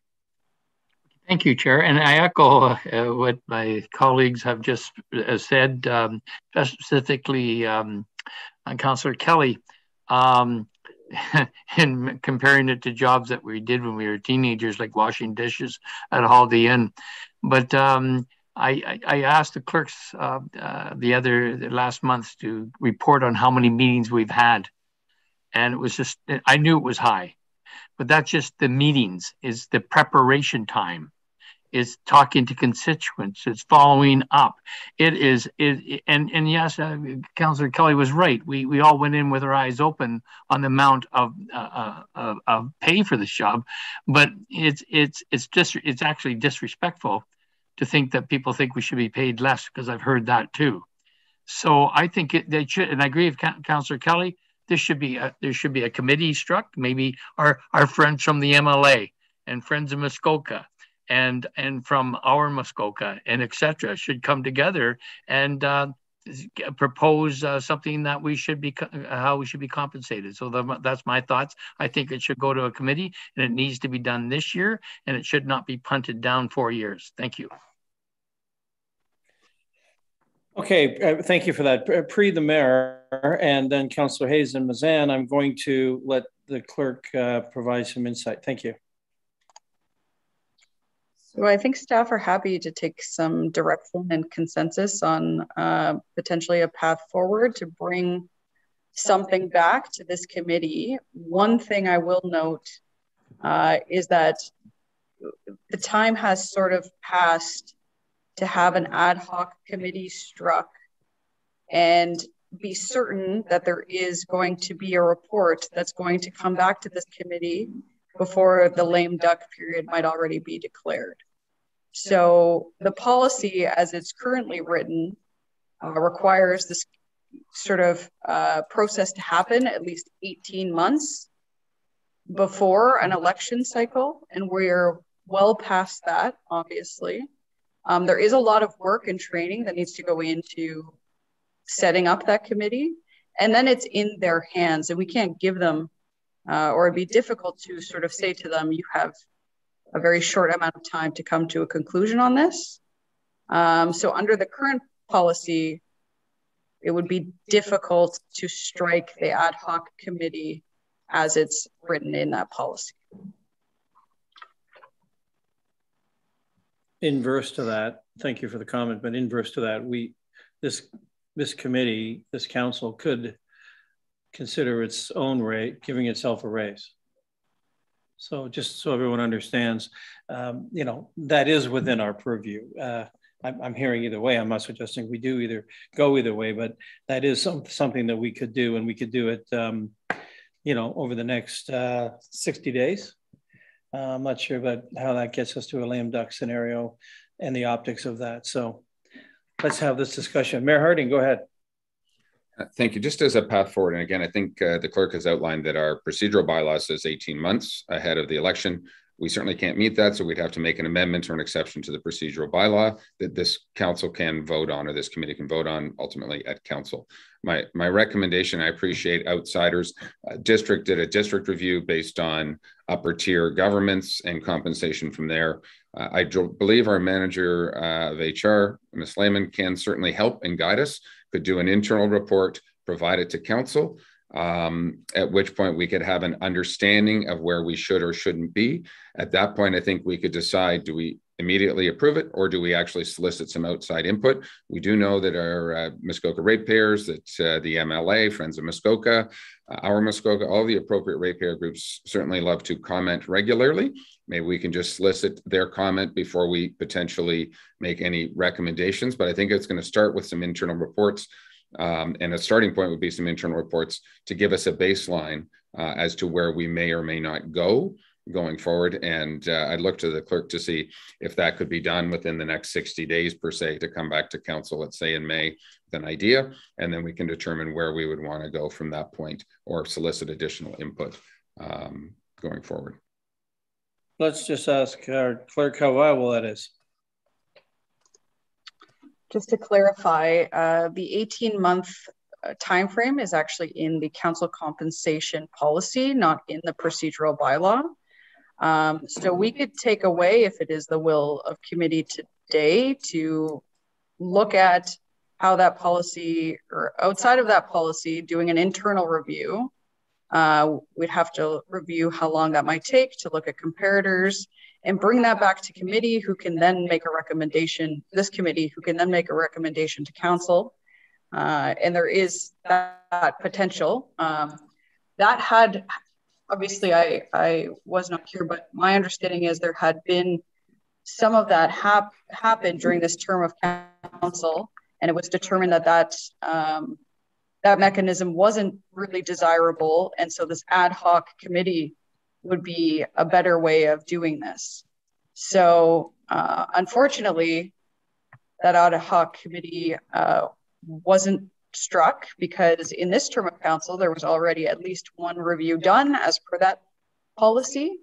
So looking for some direction, I think, about whether or not we'd like to undertake an internal sort of review and have that come back to general finance, or brainstorm some other ideas and have that come back to this committee. Okay, thank you. And with that, I'll continue on with all the hands that are up. Councillor Hayes. Thank you, and through you.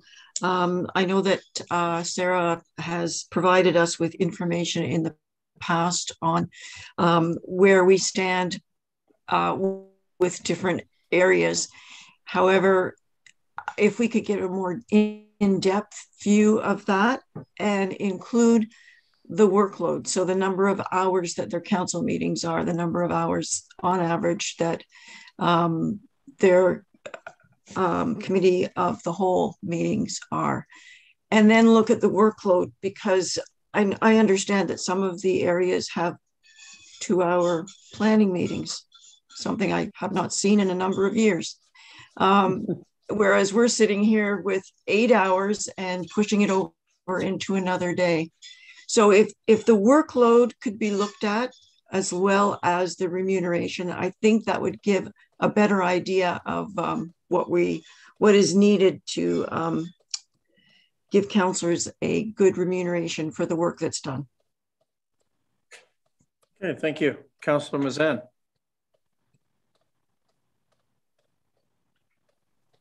Thank you, and through you. So Councillor Hayes just brought up something I had been thinking about. It really does warrant an actual understanding of what is a part of our job, and are we in an appropriate bracket. I recall seeing the previous charts, and it was comparing us to the other jurisdictions here and municipalities here in Muskoka.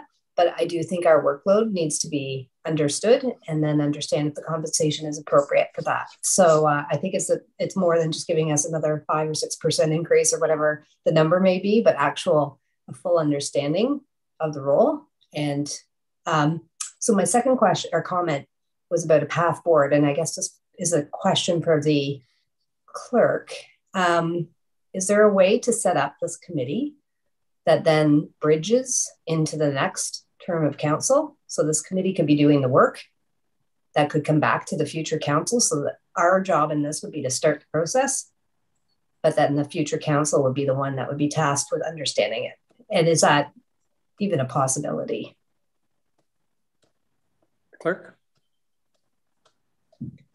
So whether it's a possibility, we could look at it and come back to this committee with recommendation on that. But just off the top of my head, it would sort of defeat the purpose of that ad hoc committee, because that ad hoc committee is used to clearly keep council at an arm's length from those recommendations for the next council to actually have those increases should they be approved.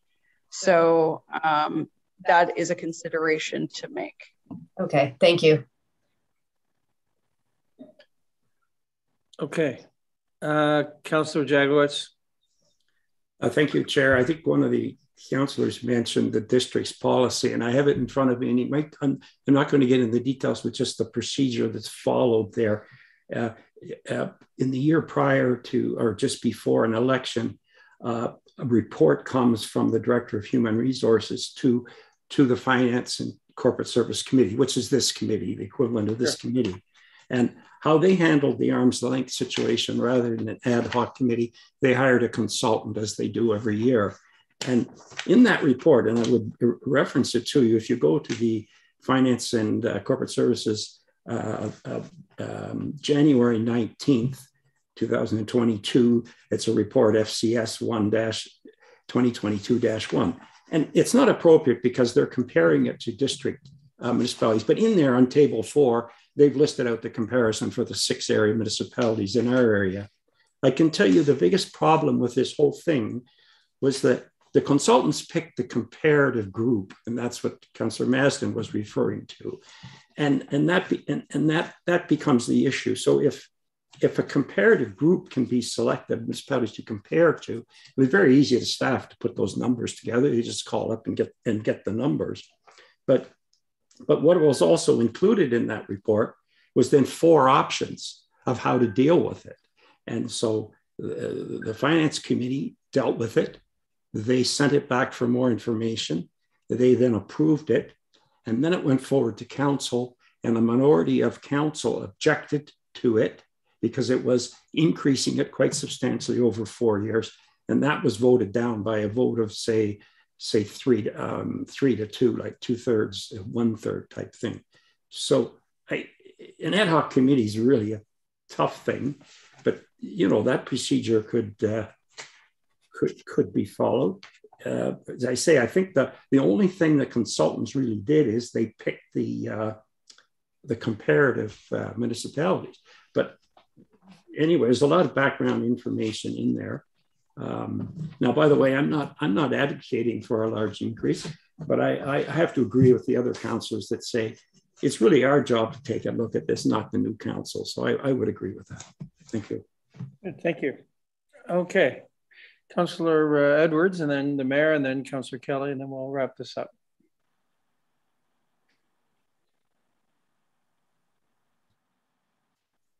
Thank you, Chair Zavitz. Councillor and Jagowicz can probably confirm this, but I think what it is the district at the lower of everything, the lowest amount, which was about $1,500 a year, and that will go up $1,500 each year.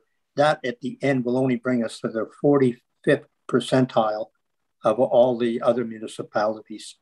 And that's so, you know, if you're looking at that, it's $1,500 a year. So if that would give us something in that. Now, as far as the lame duck and that, I think there, and that the clerk can correct me on this, but there's two lame duck things. One is in around nomination day in May, is it not? And then the other was at the election. So we're getting very, very tight for this. And if we're going to get something for the next council, we should be doing it right away. And that, I think our HR specialist can bring something up. But looking at that, even if it's $100 a month, and that each year, it's something, because we have not been doing this. Every council says, oh, well, we can't do this, we can't do that. And we're so far behind now. And that you're talking about things, I know myself, I've been tracking it, and I spend over 30 hours a week on this. So just so that you know, by the time you do all the reading of all the pages and everything else like that, and you're talking on the phone, you're answering emails and everything, and that, I don't think we should be ashamed to ask for some sort of a raise, and that for the next council, because a lot of us may not be on it, but I think it's only fair for the next council, and that, and holding it over for the next council to give themselves a raise, I think is wrong. I think we should have done it sooner, but I think we should push this through and have it and that confirmed by May, and that. Thank you. Okay, we'll let our clerk have a comment, and then before we move on. Just to clarify, the lame duck, talking about integrating technology. Okay, so just to clarify, the potential lame duck periods would be from nomination to election day. So that's August 19th to October 24th, 2022. And election day to the end of term. So that's October 24th, 2022 to November 15th, 2022. There have been some compensation reviews in this term of council. I can review those if anyone's interested in them. But I guess the question, and you know, what staff are looking for direction on is, would it be the desire to sort of bring an internal report back to this committee and sort of put aside the compensation review policy, or how would committee like to proceed?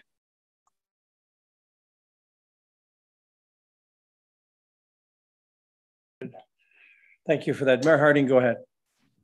Thank you. And as the starting point, let's see if I can hopefully land this airplane with council or committee in this particular case. I think, personally, I think our manager of HR has the ability internally to do a compensation review. We talk about comparator groups. We have 5 others within the district of Muskoka, which would be our closest comparator groups.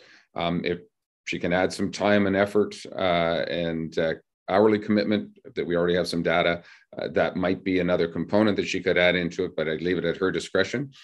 She can respond back to this, I'll say committee council, and I'll come back to that in a second, and at which point we can determine whether or not we want to solicit additional input or not, or we want to just say this is appropriate, let's move forward. But I think from a start today perspective, that I would like to direct staff to start that internal review and compensation review, which would be going against our compensation policy, agreed, but I think we have the ability to do that. From a timing perspective, as we do sit in committee of the whole or planning or general and finance, to actually make final decisions on this, my recommendation is this comes as a report directly to council, that we can make some comments going forward that way. The 30-day time frame and the past may get us into a lame duck issue, and I'd prefer to try and keep this moving. I think that would be a path forward if the rest of committee would recommend the same or support that, and we can make our next decision once Ms. Lehman has some information to us. Thank you. Good. So the idea that we would expedite directly to council next month is a sound one. Thank you for that. Councillor Kelly, go ahead. And then Councillor Jagowitz. Oh, we're frozen. Just two comments. Thank you through you. One, interestingly enough, Councillor Edwards suggested that 30 hours a week was basically a time commitment. I did some quick numbers. At 34 hours a week, based on municipal salary alone, you're making $15 an hour. So just to give you some sense. The other comment I have, and quite honestly, I think if all we're going to do is hold ourselves up against comparative groups, we're wasting our time, and we're wasting the time of whoever we ask to look at it. It really isn't a matter of whether within 1,000 or 2,000 or an adjustment of a couple of $1,000s. I'm talking about the fact that, quite frankly, I think there's a whole valuation. There's an upside down valuation on the time and energy that it takes to do this job well. And I think the biggest obstacle and the biggest reason it needs to be looked at through that filter, not how much I could make if I ran in Seguin. How much is the energy and the effort and the experience that we each bring to this table worth to the constituents? The reason that's important is if we're going to continue to attract good candidates to step up and run for this job, it's going to have to be appropriately compensated, or they're going to leave frustrated as quickly as they can get out. But I think I wouldn't advise, and I would not support, hiring a consultant or working with anybody who's simply going to say, well, Gravenhurst makes this and Huntsville makes that. That's not going to make a meaningful impact, and it says nothing about the value of what's being done here. What would you suggest?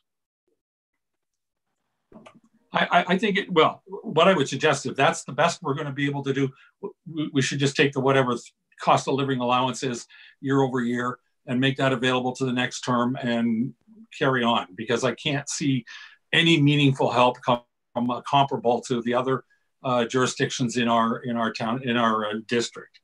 In all honesty, I just think that's the case. Okay.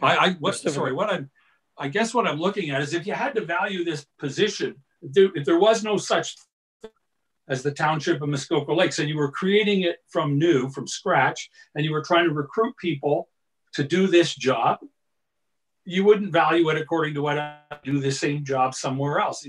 This has its own, time commitments, its own complications, its own complexities, and how would that get valued? What would this time and energy be worth per hour, and how many hours does it take to do the job? That's how I'd look at it, not by holding it up against other jurisdictions. Okay, so thank you for that. And Councillor Jagowitz, and then the mayor again. Yes, Chair. Very briefly, I'm just going to talk about procedure now. I have a problem if we don't follow our own policy. So if we're going to not follow it, I would suggest staff should come back with an amended policy at the same time. So that we amend it for the future and not just ignore the policy we passed. So my suggestion would be, if we're going to deal with it now and not have an ad hoc committee, that whatever policy we set, come back and we change it at the same time, so that it's not just this group trying to not follow its own policies. Thank you. And that makes a whole lot of sense. Mayor Harding, and then Councillor Edwards. Thank you. To Councillor Kelly's comments, there's no question the role of a councillor needs to be fully understood. But I would be hard pressed to tell our constituents, when we're making $25,000 a year or $30,000 a year, that it's actually a $100,000 a year job. And that's what it might actually be. But for us to try and do that, especially without an ad hoc committee and fully digesting that in the next 3 months or 6 months, is an impossible task. What I think we do need to do is truly understand, again, our comparators. And I will say that again, it's not a waste of time to understand where we are, to try and level the playing field of those in and around us, and what a councillor traditionally makes. You know, does the CFO of OPG, does he deserve a $500,000 salary? Or $1 million salary plus bonuses plus. You know, there's lots of jobs that don't always fairly or duly compensate. So I think as a starting point, what every municipality typically does is an internal review of some variety. The idea of us commenting on that to get us to a starting point for next term of council, I believe is 100% appropriate. And I would like to do that more than a 2.3% CPI index. And then the second thing, if we want to next term of council do a bigger, deeper dive on what a councillor in Ontario or in the Township Muskoka Lake should fully be paid, that's something that we could do over the next term of council to look at for the future term of council going forward. But to try and do a quick deep dive today to adjust for next term, I think is not appropriate for us to do. So I'm very happy for Ms. Lehman to do an initial, and at which point we can decide. We can throw it out or we can not throw it out, but we need to have that data to make a decision and determination. Okay, good. Thank you for that. Councillor Edwards and then Councillor Kelly. Thank you very much, Chair. I'll be quick.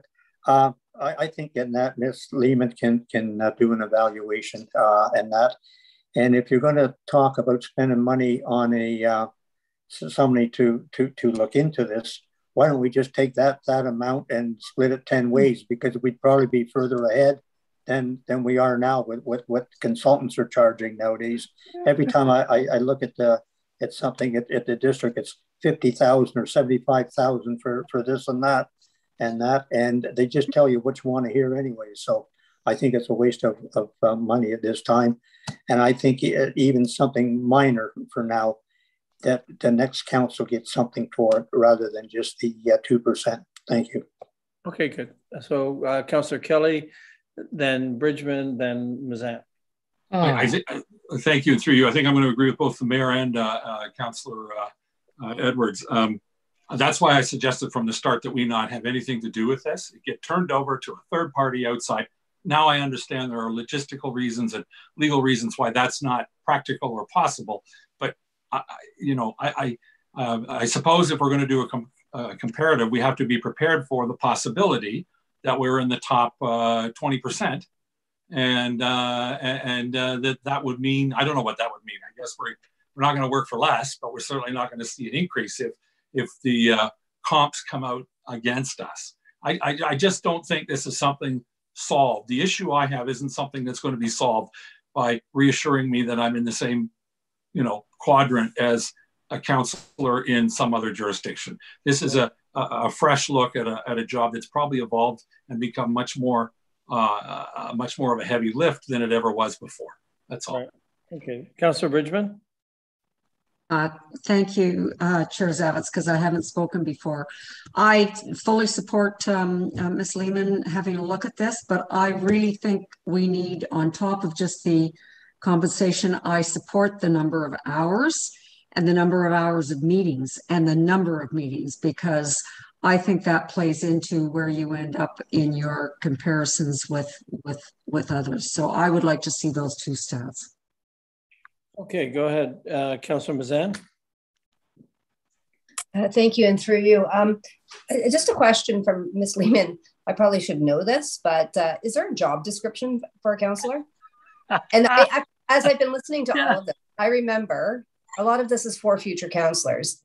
I remember having conversations with people who are current councillors or previous councillors, and my understanding coming in to what was very different than what the reality has been, even pre-COVID, right?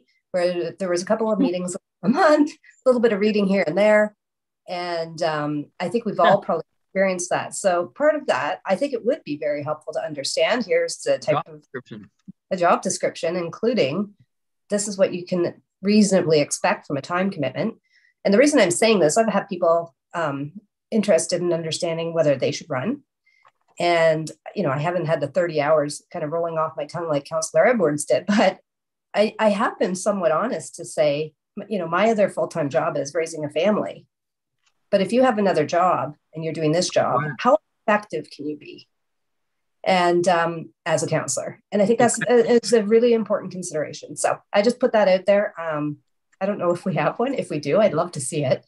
And then I could probably layer in the reality of some of these things that you're hearing from the rest of us today. Thanks. I love it. That's excellent. Okay. Our CAO is going to try to land this thing in terms of his observation, but certainly I guess that what we're up against here is a timing issue, notwithstanding the constraints of what the compensation should be versus what it is. So a very weighty topic, and I'm going to let the CAO have a few comments here before we land it. Thanks, Mr. Chairman. Very interesting discussion, and I'm going to preface my comments by allowing the clerk to correct me if I'm wrong or wants to add any clarity or additional comments. But it strikes me that from what I've heard, that you're interested in Ms. Lehman performing some kind of review ASAP as it pertains to an adjustment that would apply to early on the next term of council. The other matters that you've raised, I'm going to suggest to you, and what I'm hearing you say is that the job of a councillor, it's evident that it's becoming more complex as time goes by. And I'm sure that some of our longer serving members would agree that some of the issues that we're being faced with now are much more complex than perhaps when they started their careers. And I'm getting some confirmation from Councillor Edwards, so thank you for that. That said, it strikes me that the level of detail that you want to go to with respect to, comparing the amount of time that you spend reading materials, etc., versus that in other communities, councillors in other communities, it may be comparable, it may not. It depends on the issues that they're facing and their committee structures, etc. So there's a lot of variables there that would need to be looked at. And so to be fair, that's going to take staff a fair amount of time to wade through, if you will. And so I would suggest to you that those types of, that level of analysis should be done during the sort of next review in the next term. So I guess in summary, what I'm saying is we're happy to come back to you with comparators. The next meeting, you can look at that, make a decision thereon, and then sort of the notion of a more thoughtful analysis in the next term would be my suggestion. Thank you. Okay, seeing no more hands, and obviously a great discussion. The way you sort of ended that was different than the way you started it, CAO, which was in terms of that, that larger and more fulsome look at this thing. I don't want to say we're out of time, but we are up against a time constraint. And I personally don't like the optic of voting ourselves a raise in the next 60 days, right before an election. The election signs start to pop up. So there is that as well. At the same time, we have to acknowledge the incredible energy and effort of what this job entails. And that is a heavier lift for, personally, I think Councillor Mazan said we could start it. Could we start it and then move it on to the next council? Sounds like that's not the most viable opportunity. So, I guess we can certainly ask staff. We do not need a resolution here today. We can ask staff to come back with a list of parameters and comparators given what they've heard today. Do we ask them to come right to, does that report go right to council? And we at that council meeting in April, we put our big kid boots on and have some really serious dialogue then and there about how we want to take that information and we're voting. Otherwise, we're into, April for GNF, May, and here it is, May 2nd, and people can start to announce their running, et cetera. So I don't know how you feel, but that's how I feel. Mayor? Thank you. I think we heard it from our CIO, and I've heard it around the table, to have our manager of HR provide a report to council, and I'm going to suggest council. We can defer it, we can delay the decision, we can do whatever we need to do, but okay, she would bring us back a council composition or compensation review as soon as she can, and at which point we can decide how we want to deal with it at that particular point. All we're going to do today is start the process to have our staff do some investigation as to where we are from a comparative perspective. And I think that's a direction to staff from this meeting. So I'll ask two groups a question each. So Ms. Lehman and our CAO clerk, is that viable to come back to council in April with some semblance of the report that the mayor has framed up? If not, we can. So generally in the committee structure, this report would come to GNF. If it's the consensus and direction of committee, then we can return to council if that is the direction. Obviously in 30 days, the report is going to be sort of the local comparators and put that to council or committee. And if that's what the direction is, we can do that. Okay.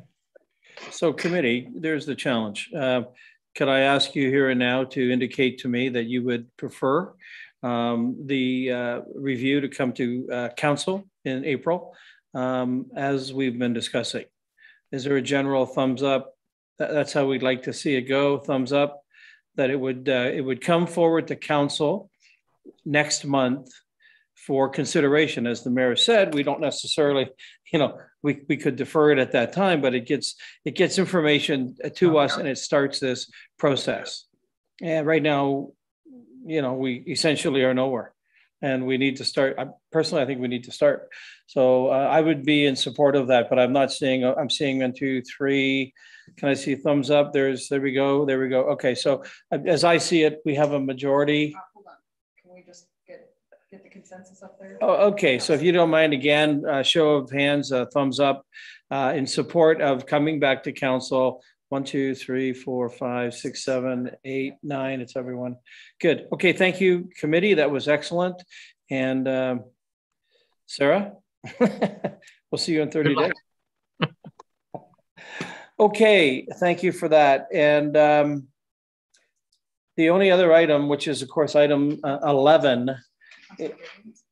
I'm sorry, Councillor Jagwitz. I'm sorry. Go ahead. Yes, that's fine. I just wanted you didn't deal with the part I suggested. At the same time, you come back with a revised policy. Oh, absolutely. Pardon?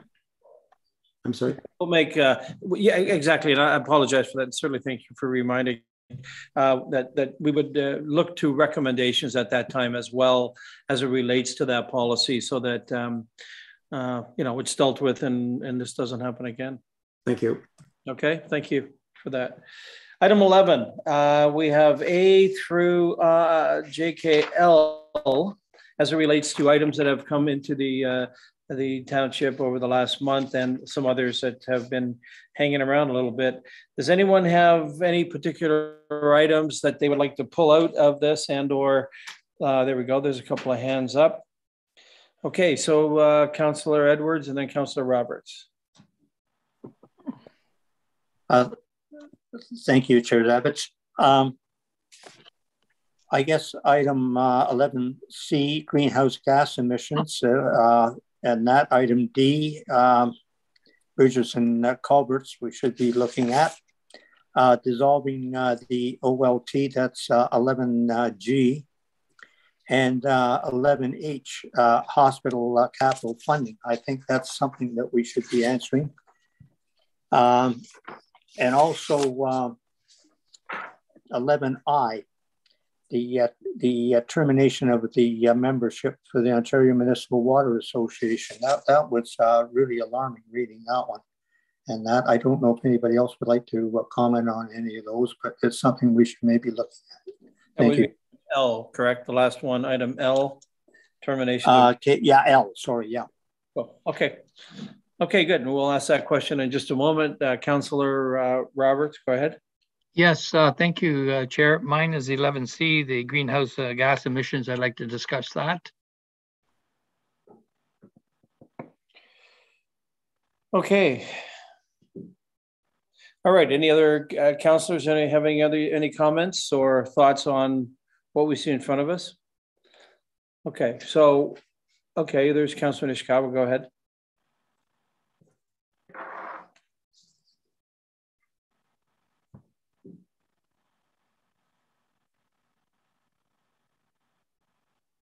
Ruth, we lost you.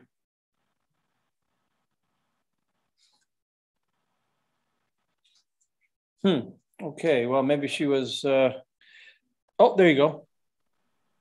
Well, because my computer is set up to warn me that I have a meeting in 2 minutes. I'm very concerned, actually, the direction that this meeting has gone in. That in fact, we do have a council meeting. We're supposed to have a council meeting at 1 o'clock. And in fact, we had a break for our staff at 10 o'clock. It's 3 hours later. And I think that we should be looking at trying to do better, quite frankly. But I don't think that we did better today. And I know it's not on this part of the meeting, but I really think that if some of these items that people wanted to discuss, if we could find a different way or a better way to move this forward, I would appreciate it. And in fact, maybe it's done by way of emails ahead of time. I'm not sure, but I'm very concerned about the timing and what we have done to our staff, quite frankly. And I would sure hope that HR isn't going to get involved. Okay, good. No question. Mayor Harding, and then we'll wrap it up. Thank you. And thank you, Councillor Nishikawa, for that comment. The idea of the correspondence on the agenda was that if a councillor believes that they want to put something forward, they would speak with another councillor and they could advise the clerk that they would like to bring this to the next meeting. And that's sort of the process versus time and time again, us getting an email Tuesday, next Friday, they're all collected in one spot. So, you know, I don't think we all need to comment that we like this now. If, you know, Councillor Edwards believes in something and he has another colleague friend around the table, they can bring it forward to the next item and putting it on the table for council consideration. From a process time, yes, we've been 3 hours.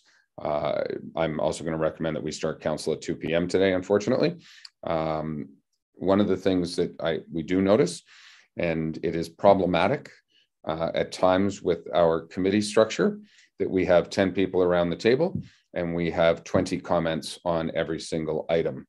I would just, as we move forward into 2023 and beyond from a next term of council, I'm going to just, as a fun suggestion, ask this committee again to consider in the back of your mind reducing the number of councillors on our committees, that we always have the ability at council to correct any mistakes that a committee member makes, or that the committee recommendation, that, you know, we can debate lots of items, but we ultimately get to the right decision, I believe, and I know we do. And again, if a committee for some reason was skewed to the wrong decision, it could be rectified at council. So I just, that's not for discussion today, but just file it in the back of your mind, because I think it's certainly a way for us to speed up these meetings, that we don't need 4 hours to get through this topic of general and finance this morning, that it could have been done in shorter, with fewer people around the table. We could have got to many of the same answers.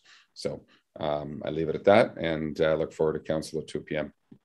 Okay, good. Thank you. And based on that, we'll take the under advisement your indications from both Councillors Edwards and Roberts in terms of the items noted here accordingly, and we'll move those forward. I would read the resolution here, moved by Councillor Edwards, seconded by Councillor Roberts. Be it resolved that this meeting adjourn at 12:54 p.m. and the next regular meeting of the General Finance Committee will be held on Wednesday, April 13, 2022 at 9 a.m. or at the call of the chair electronically from the Council Chambers Municipal Office in Port Carling, Ontario. All those in favor? Good, thank you. That's carried. We'll see you at 2 o'clock.